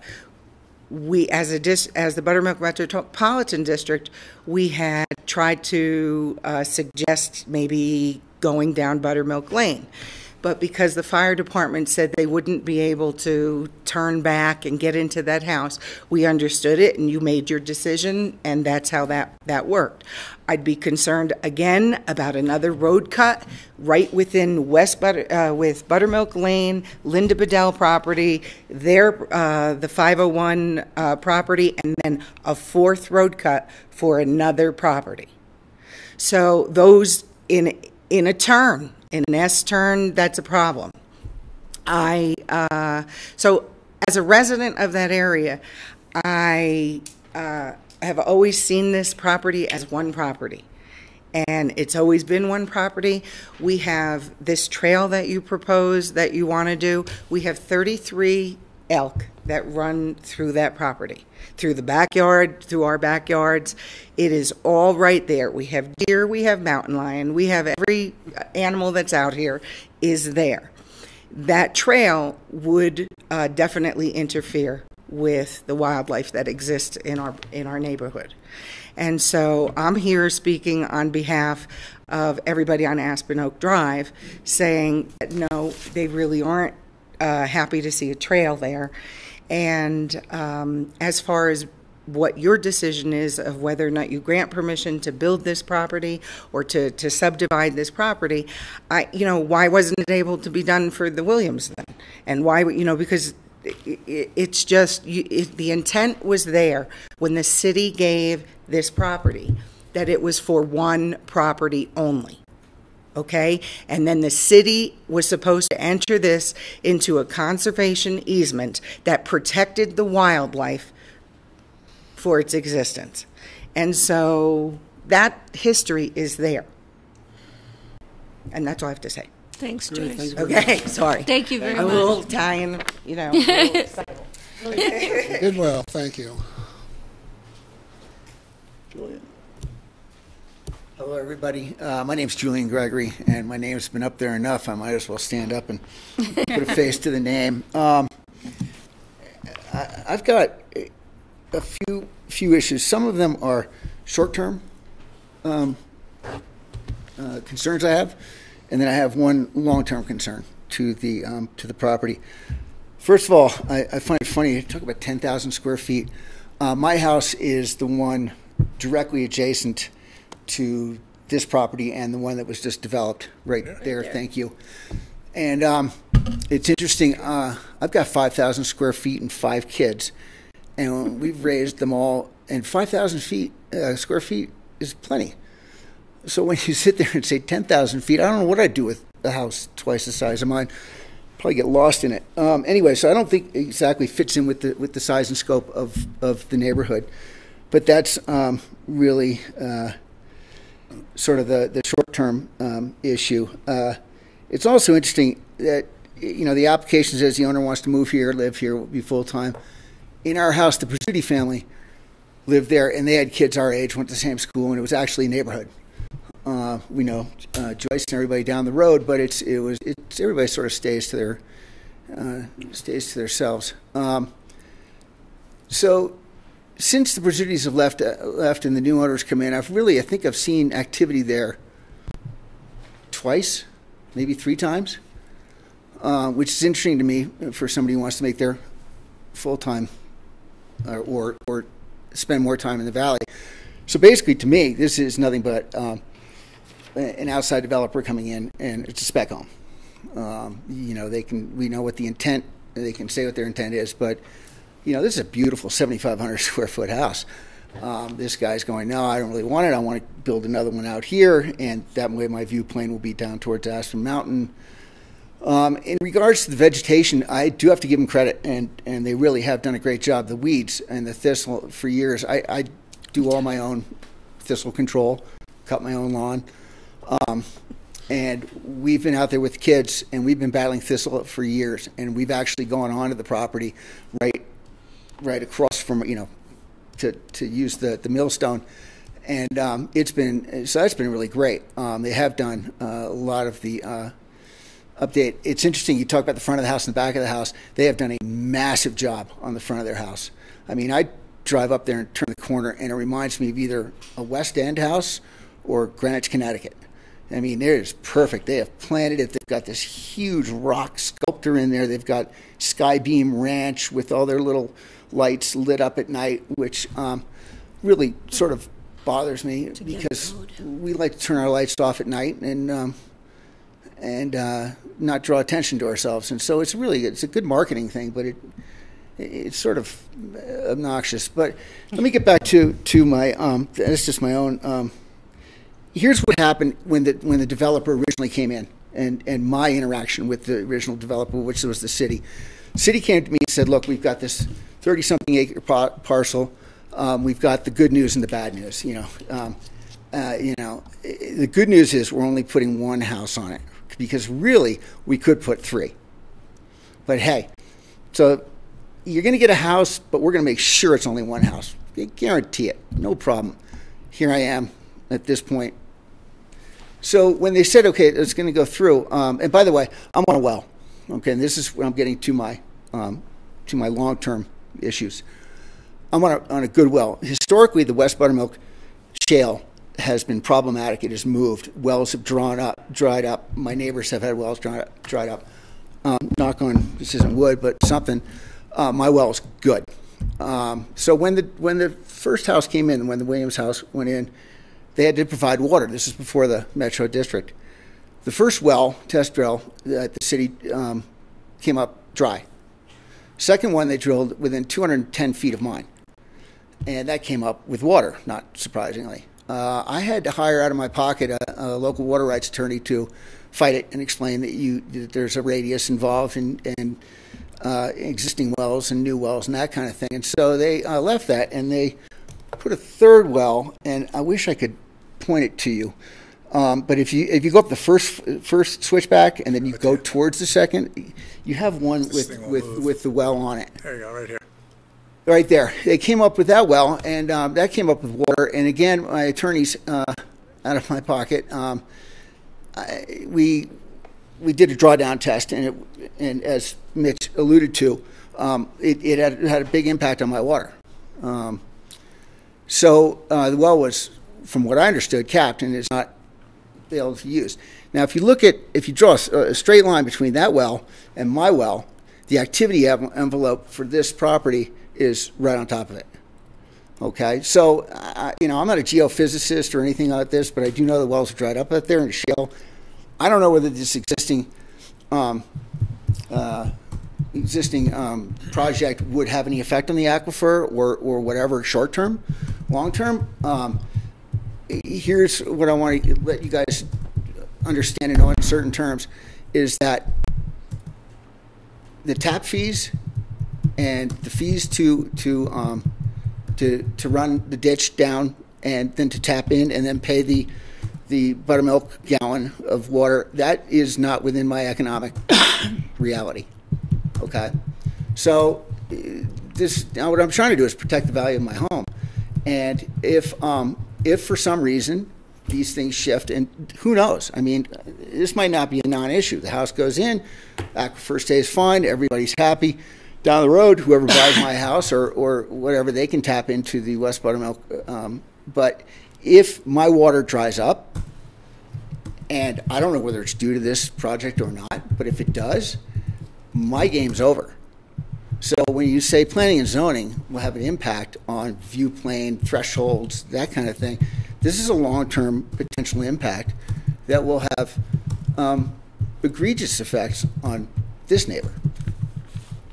So my really concern is, I mean, I can see I think the whole project's talk about 15 pounds in a 10 pound. I think it's 15 in about a 2 pound. And they've gerrymandered the lot. And, you know, I understand, you know, it's about Aspen's, you make money on your real estate. I prefer to do it the old-fashioned way. I bought it 20 years ago, and I still drive in the driveway every day going, I cannot believe I live here. I really want to protect that. And that's why I'm waiting patiently to speak and let you guys know. The neighborhood is not for it, but I'm not for it because of a real visceral impact to me and my family. So great, thank you very much. That's all I have. Thank you. Anybody else wish to make a public comment? Seeing none, I'm going to close the public comment and bring it back to the board for discussion. Let me ask a question of Rai or John. The approval on the GMQS was June 14th. Does that make it too late to call back up for reconsideration? Does it have to be the very next regular meeting or within 30 days? Rachel, as far as an appeal goes, I was actually just trying to look at that, but the time frame for doing that. I don't know if it's an appeal, that's more from the other side, but generally a board member who voted in the positive. Can I just try and clarify, correct me if I'm wrong, but there is an appeal process that goes out from GMQS awards, and then it has to be publicly announced. We saw it at a preview kind of effect so that it could go out to the public for appeal. There were no appeals at that time, so it came back to the board for our nod of approval. We kind of move it along. We don't really have an opinion. I mean, it gets passed by P&Z. Well, we see it once as a heads up.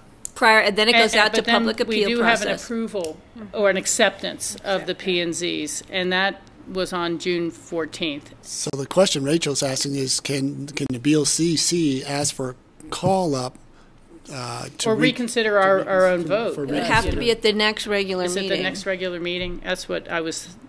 It would be, I think that's the legal requirement for us to do a call-up. That would be... To my understanding. June 28th. That's different than the code provision, so that's... Yeah, this is a regular BOCC process. BOCC procedure, and it has to be someone who voted in the affirmative. Somebody who voted for it would have to call back up at the next regularly scheduled meeting. So that timeline has passed. Mm-hmm. You know, I feel there was a little bit of confusion during that time period because your concerns. It was said, well, don't worry, we can. It's up to you guys whether to approve the subdivision or not, but the GMQS is separate, and then now it's like, well, if you approve the subdivision, you're stuck with that full GMQS, not a subdivision that's subject to a smaller, but I also don't know why we couldn't put conditions on a subdivision separate from GMQS. I mean, they just might have some unused GMQS. And is that legal?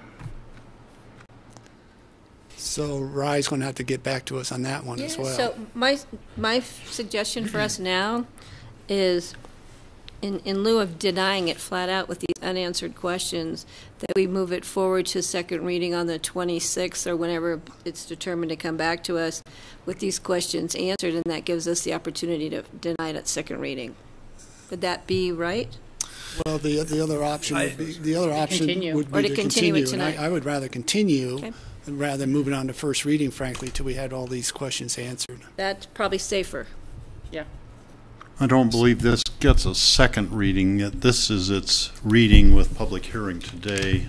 It says first reading, but I've never had a first Mistaken. reading with a public hearing, yeah. yeah, it's a, It comes back to us on the 26th, I thought. It does. This is a two-reading requirement for the ordinance, for the rezoning, and then also for the subdivision. Today is the public hearing, and what that means is we noticed for it today, and that's why the neighbors got the notice. Yeah, so the it's a first reading. the second meeting would be the public meeting. Yeah, so I think it would make more sense to hear back from the attorney's office on some of these specific questions and ask, and then have a continuation with the date certain. George, can I ask you a question? Certainly.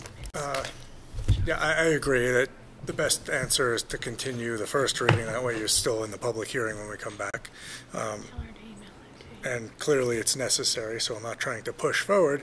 I'm wondering if it's better, or you prefer, if I respond to any of what we just heard now, or wait till we continue and do it then. Up to the I don't board. know how much more information we can. Yeah. I think most of the questions are for our staff and our legal department at this point. Generally, I thought you get a chance mean- to respond to the public comment. Well, Okay, if you want to do that. But to George. I'm asking if you'd rather wait until it continued, and then I can do that then? Or- You're welcome to respond now. Okay, well, I appreciate that, thank you. I want to start by explaining my clients have gone out of their way to meet with as many neighbors as they can,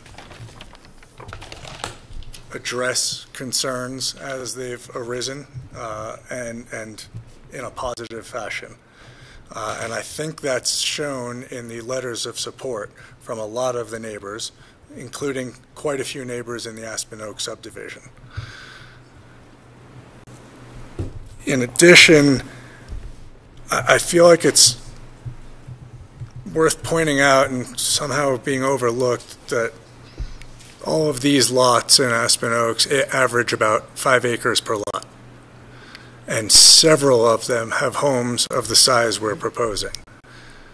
This lot right here, owned by Alex Dillard, is a house of at least 8,250 square feet, utilized a TDR to get there. The lots that were developed by George Schifrin up on this side are bigger homes as well. This lot, I don't remember if the approval is still current or not, but had approval for a 15,000 square foot house. And they all access up past here and then turn up through this way. Some of these neighbors have voiced their support. Andrew Erneman's written 2 letters of support. Wally Obermeyer wrote a letter of support. I've spoken with Alex Dillard because he's also a client of mine. While he didn't write a letter, he has no opposition. So, of course, not everyone is happy. No one ever, never is that way. But 5-acre lots around here are not only typical, but quite the norm. And homes of 8,250 and bigger are also quite common. And we acknowledge that we're going to go through a site plan review with scenic review, and we know that it's going to have to be found to comply, or we're going to have to find a way to make it comply, whether it's sink it or shrink it, or both. The driveway cut, we specifically looked into with civil engineer. There's a report in the application. We don't know exactly where it'll be located yet, but the civil engineer concluded that the straightaway from here to there is adequate in length. It doesn't look like it on a blown-up map, but is adequate in length and provides adequate site distances to assure that safety will be addressed. And it's flat through here, this land, this area.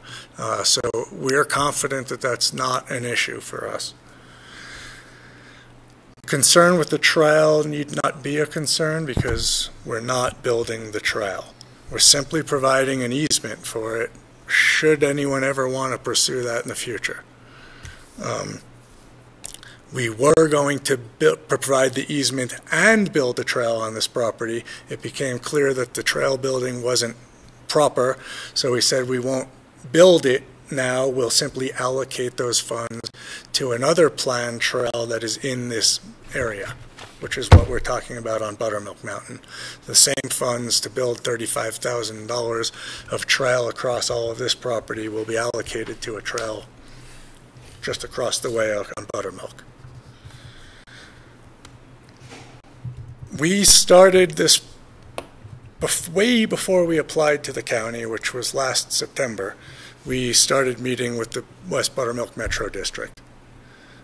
We discussed capacity to serve, the ability to serve, that the properties within the district boundaries.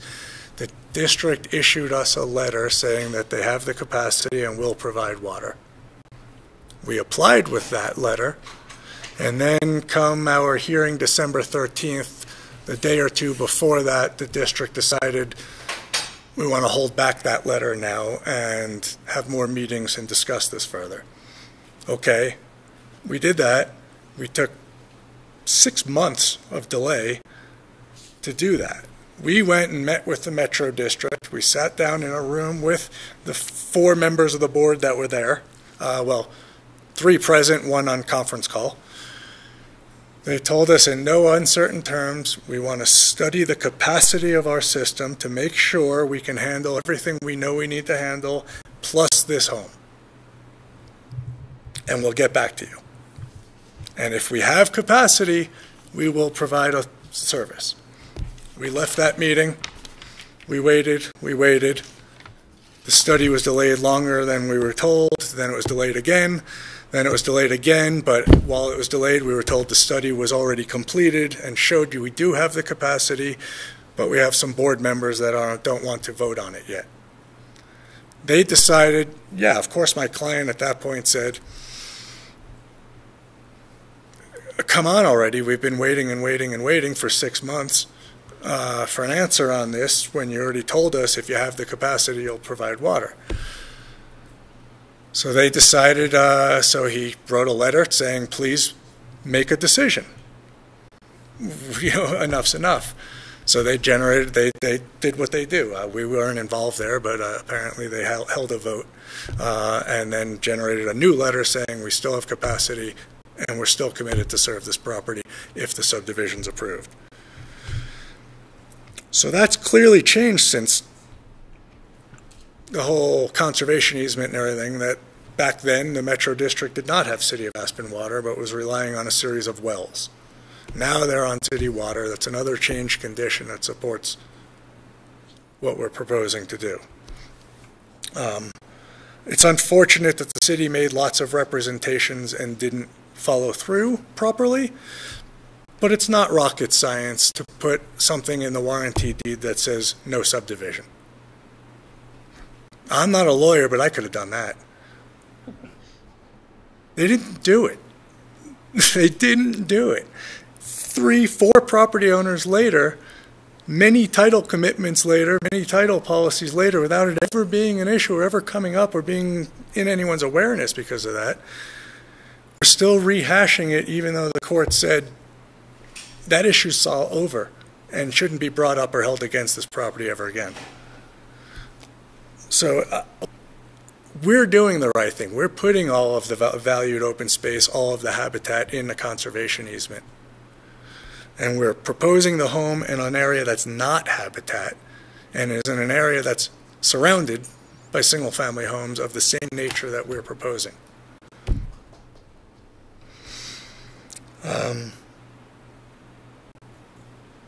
I don't know. I mean, I've tried over the whole course of this review process to talk with Julian, and we talk, but not really about this issue so much. I don't know what to say about the well other than we've done everything we can to protect his water by saying we won't use that well, we won't even use it for irrigation, which we could, and that we'll cap it and turn the water rights back over. I don't know how we're going to affect the aquifer when we're then going to be connected to City of Aspen water via the Metro District.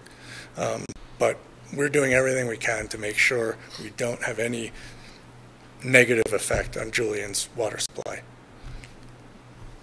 because we do care about that. I think, my clients are out here. I've seen them plenty of times on this property. Maybe they're just quiet, and that's a good thing for neighbors sometimes. But I think that's really all I wanted to address is, we're trying to do the right things, and we are compatible with the neighborhood. We are consistent with the development patterns in the area, both in terms of lot size and house size. And if that house size doesn't fit in scenic review, then we're going to have to find a way to adjust. And we know that. And I've acknowledged that on the record umpteen times. All right, thank you, Mitch.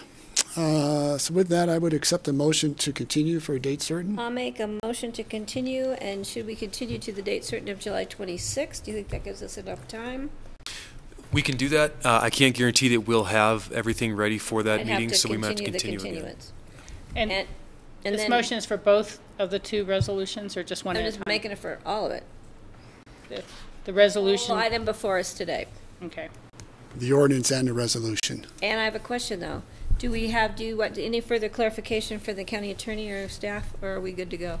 I think I know what you're asking, but You know where to find us? yes. Okay, perfect. So that's my motion. I'll second. Further discussion? All in favor say aye. Aye. Aye. Great, thank you. Thank you all for coming. Appreciate that. So that concludes our regular agenda items. We have open discussion.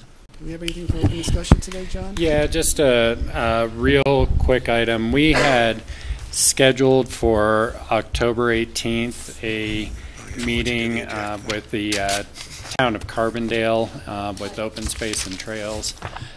They had a scheduling issue, and they're suggesting the 17th, which is a Tuesday.